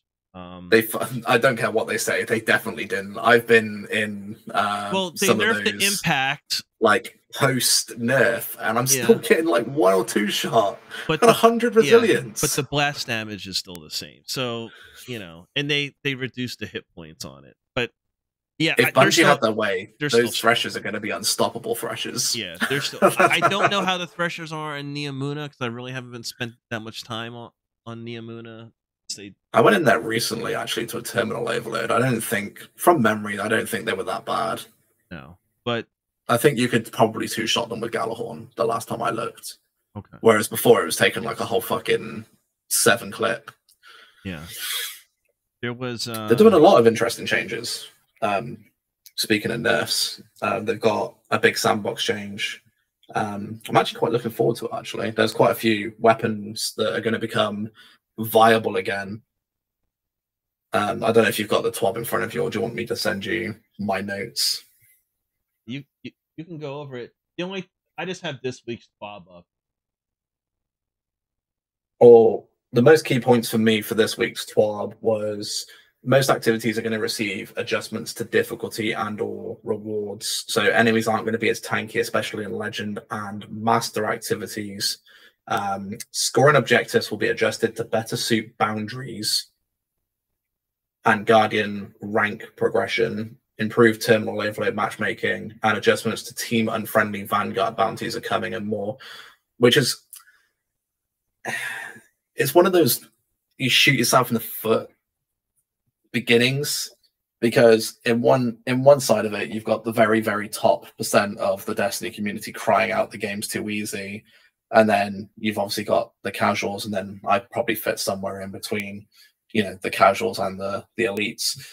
Do we want the game to be too easy? Do we want the game to be too hard? Do you want it somewhere in the middle? And on one hand you got people crying out, the game's too easy, but then by Bungie's announcement, this is not me saying it, it's just an opinion based off the information in front of me. We're saying that the game's too easy, but then Bungie are going, well, actually, based off statistics and facts, the game's too hard, and we're going to nerf Legend and Master difficulties because we think it's overpowered.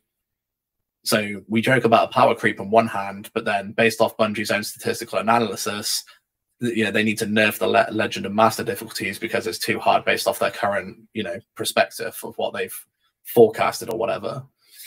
So it's interesting to see that was like the key point of this week's TWAB was like, okay, we think it's too difficult, so we're going to nerf it for you. And like the nerf does still put the difficulty higher than it was going into the season. So things are more challenging, but they're not. I think as a lot of it helps with the where you're capped now. Like before, do you know in like previous seasons when you went to like Spire Master and Dungeon Master content, you weren't capped. You were at like full power the whole time. But now I have noticed in most master content, you're always like 15, 20 under, basically like GM content level the whole way through. Yeah. So I think that's going to help as well. So I think they've probably over forecasted for the what the cap would look like, and then if they've now got to rein it back in a little bit because you get one shot in every activity that's legend or master. Well, they still need to give all the other planetary locations the Neomuna treatment, right? Because the difficulty that you experience in the Neomuna patrol areas, it should be like that everywhere. Brutal. I went into them. Maybe the only place where it's not scaled like that maybe would be like the Cosmodrome, because that's what I was going to say. I think, is it with like Shohan and the Cosmodrome or BDZ? For the new lights, it's Sean Han's in the Cosmodrome, but for like the new light players, you don't want them. You load into Destiny the first time as a new light, and all of a sudden a fucking Thresher comes overhead. You're like, you're done. You know what I mean? Like, they should do an April Fool's, just like, this is made from Software. Welcome to Dark Souls, bitch, and then just fucking up the power level. Yeah, fucking like barrier fucking servitors coming in and just mapping it's funny. I saw a meme where it was like the worst is, I don't know, it's like harder than a Elden Ring boss or something, and it was a Thresher with like an overload bar on top of it. I thought that was hilarious. Yeah.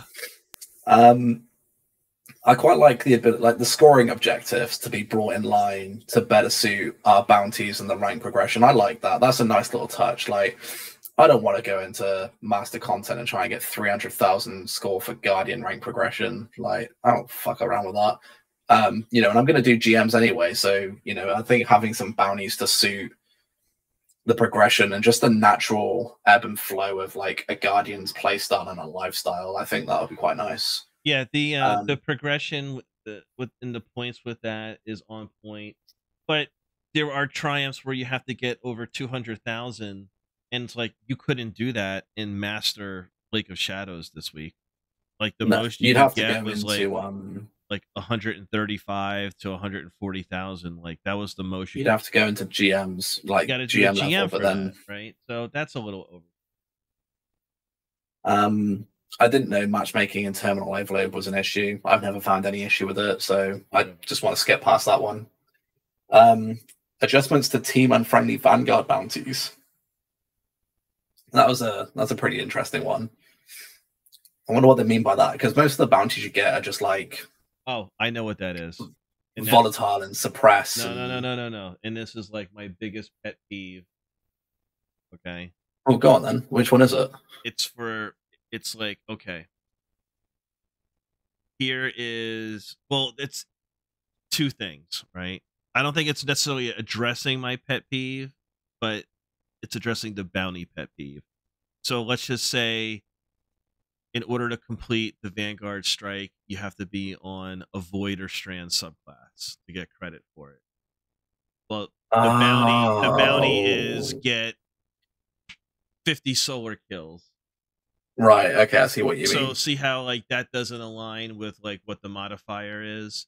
But what they should be doing, and I hope it comes out of this, is you shouldn't have to have, like, if it's Void or Strand Surge, I shouldn't be forced to be on Void or Strand to get credit for that run, right? Like, just doing it, I should get credit for it, right? Because I think it wouldn't be a harsh change either, especially when you've now you've gone from like 3 per week to 5. It doesn't make sense, right?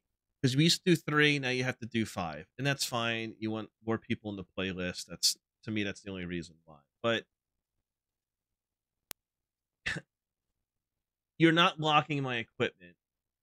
I can run whatever subclass I want, and as long as I switch at the end to whatever the featured surge is, I'm going to get credit for it.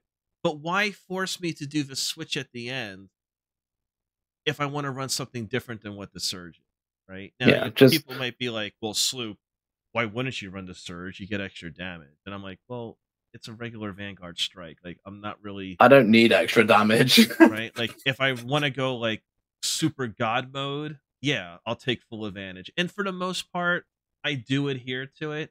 But there's so many times where it's like... You do it in content that matters, though, like Defiant Battlegrounds on Legendary difficulty or Legendaires of Eternity. Like, in a Vanguard strike that's 1600 power level, I don't give a fuck what the surge is. I want to run my Arc Punch melee build. In Battlegrounds, you don't have to match the surge to get credit for a run. You just have to do the run. But you don't, but like you said yourself, if you want to go God mode and actually get the benefit of the damage, you'd rather do it. But I'm not going to get extra. I don't care about 15%, 25% extra damage on a strike. Yeah. But why that's a thing in Vanguard Ops is I don't get it. It doesn't. Maybe they'll rework it. I mean, they're doing loads of changes, and you know these are just signs of things to come. So maybe they'll just evaluate it in the future and be like, maybe it doesn't matter. We can hope. We can pray. I mean, that's the good thing about Bungie is that you know they don't get as much shit as in the past as the whole we're listening, but it's obvious that they do. It's obvious that they care about their product and the quality of their service. They're artisans and master craftsmen at what they do, whether it be sound, the visuals. You know, I don't know about the marketing team with the transmog stuff. I'm not really going to give them any credit this podcast. Just get that out of there. Everyone else in the studio, you're fucking awesome. All right, but those people. Speaking of the we're listening. We're finally getting the one thing we've been asking for ages, and it's relating to build crafting. And I don't know if you know where I'm going to go with this already or not. What another glaive in Trials of Osiris next season? No, we can finally craft exotic armor, like focus exotic armor. Yeah. So for those who missed it in the TWAB, there's going to be better ways to obtain exotic armor. They're introducing something called Vex Strike Force, which will be awarding unobtained exotic armor pieces on a knockout list. Changing it from the current meta of going into like lost sectors on master and legendary difficulty to get a randomized drop at like 15%. So that's going to be introduced soon.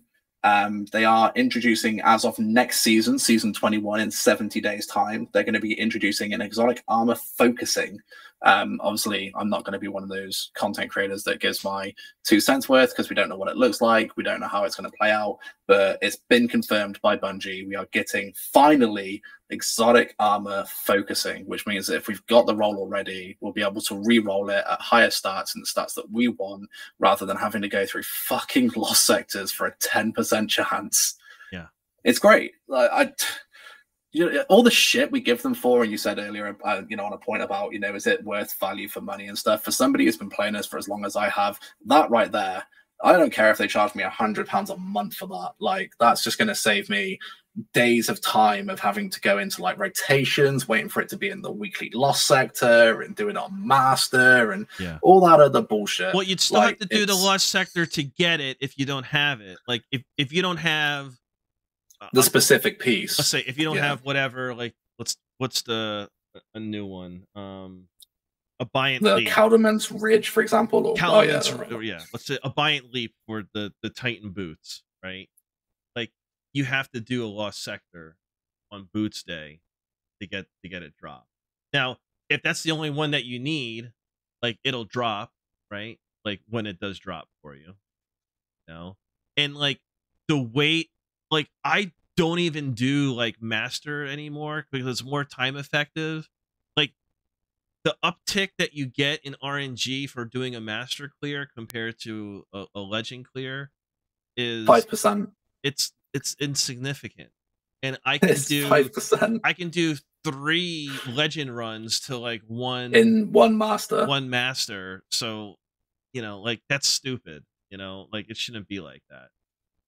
So I think they're making It might not be adjustments. Lost Sectors as well, because they said that they're going to introduce the Vex Strike Force, which will award unobtained exotic armor. So Potentially, Yeah. I don't know if it means that it's going to move to that system, or if they're going to have like both systems running side by side, but like Yeah. the Vex Strike Force will have all that's of your good. unobtained ones. That's good. And So the maybe Lost if you Sector don't is want to specific. do the solo thing, now you can hop in with your buds.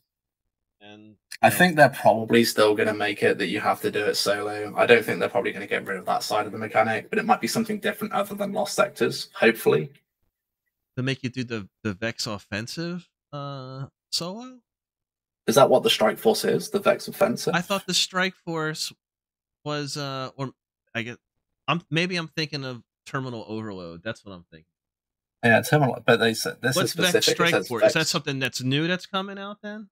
I'm going to Google it now. I've never heard of it, so I thought it was something new. It's definitely not terminal overload. I thought the Strike Vex Strike Force. Force was associated with Neomuna. It's a public event. It's a public event, so that's a group thing. So this is going to be interesting then. It changes everything rather than having to do it on solo.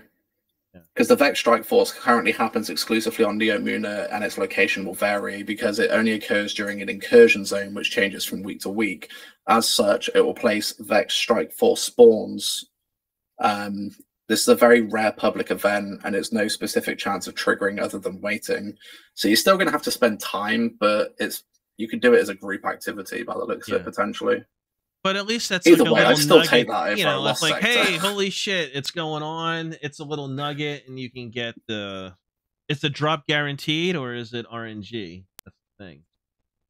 It's unobtained exotic armor, so I'm guessing it'll just be basically any armor piece that you haven't got. So it that's won't just- be yeah. specific in terms of, let's say you're going for a helmet, it might drop a pair of boots that you might not have So yet. for active players, that's really not going to matter because Oh for the yeah, most it's part- neither here nor there.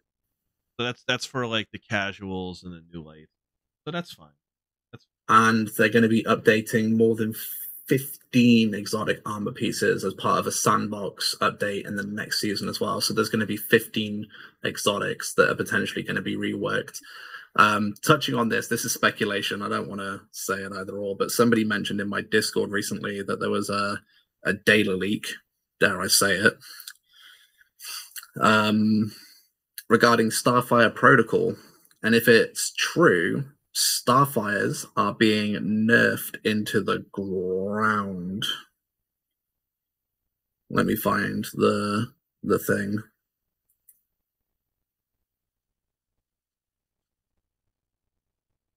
So, as part of a data leak recently, there's a piece of information that says Starfire Protocol is going to be reducing the amount of grenade energy granted per damage instance to 5% from 20%.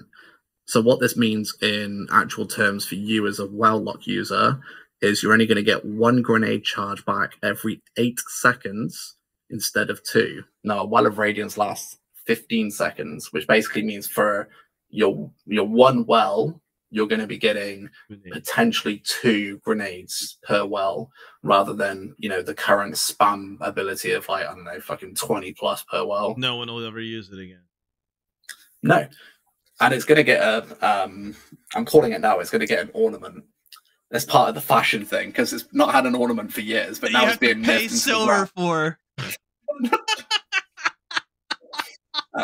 I hope it's not true. I really hope it's a falsified leak. Oh my god! If Panther, that does happen, that's what's gonna happen. They're gonna come out with an ornament, and then they'll celebrate that, and then it's gonna get nerfed into the fucking ground. Oh my lord! Praise the traveler that doesn't.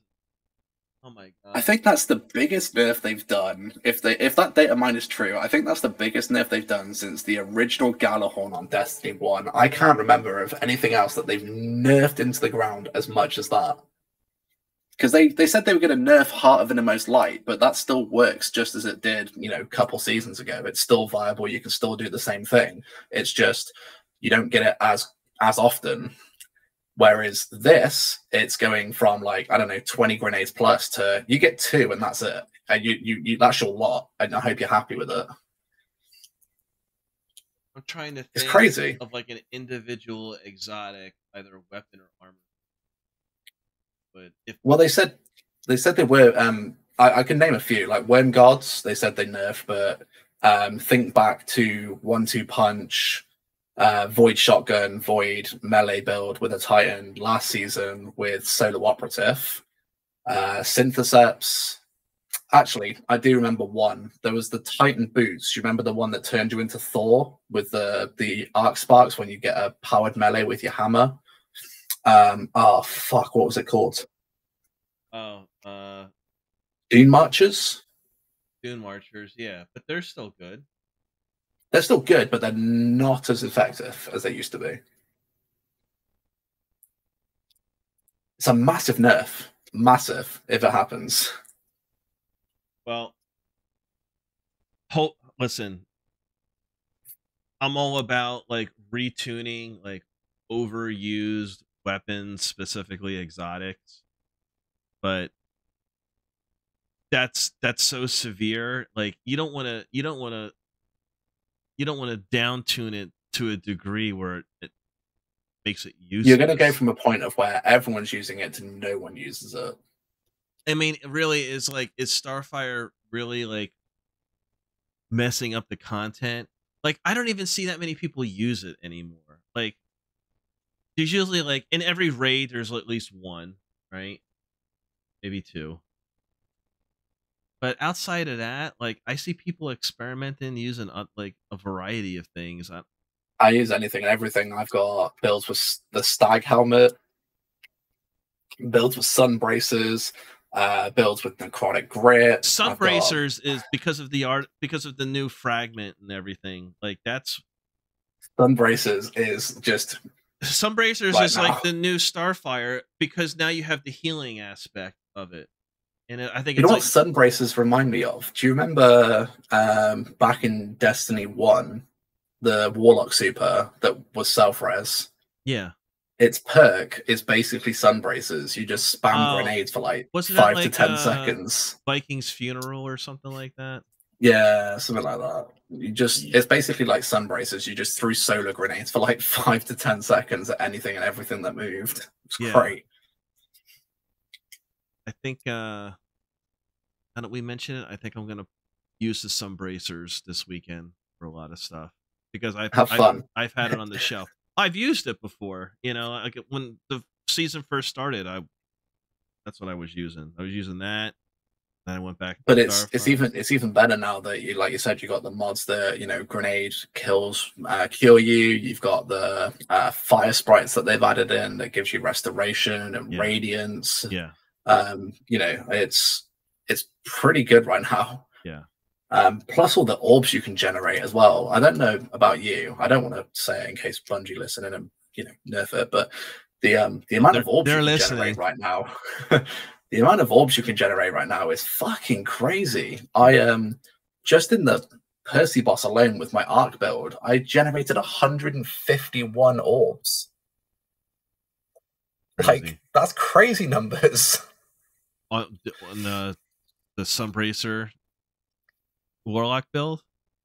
No, I used the one that I mentioned to you earlier, the arc punchy one, combination flow in Assassin's Cowl. Okay. But yeah, 151 orbs just by using like heavy-handed and dynamo and hands-on.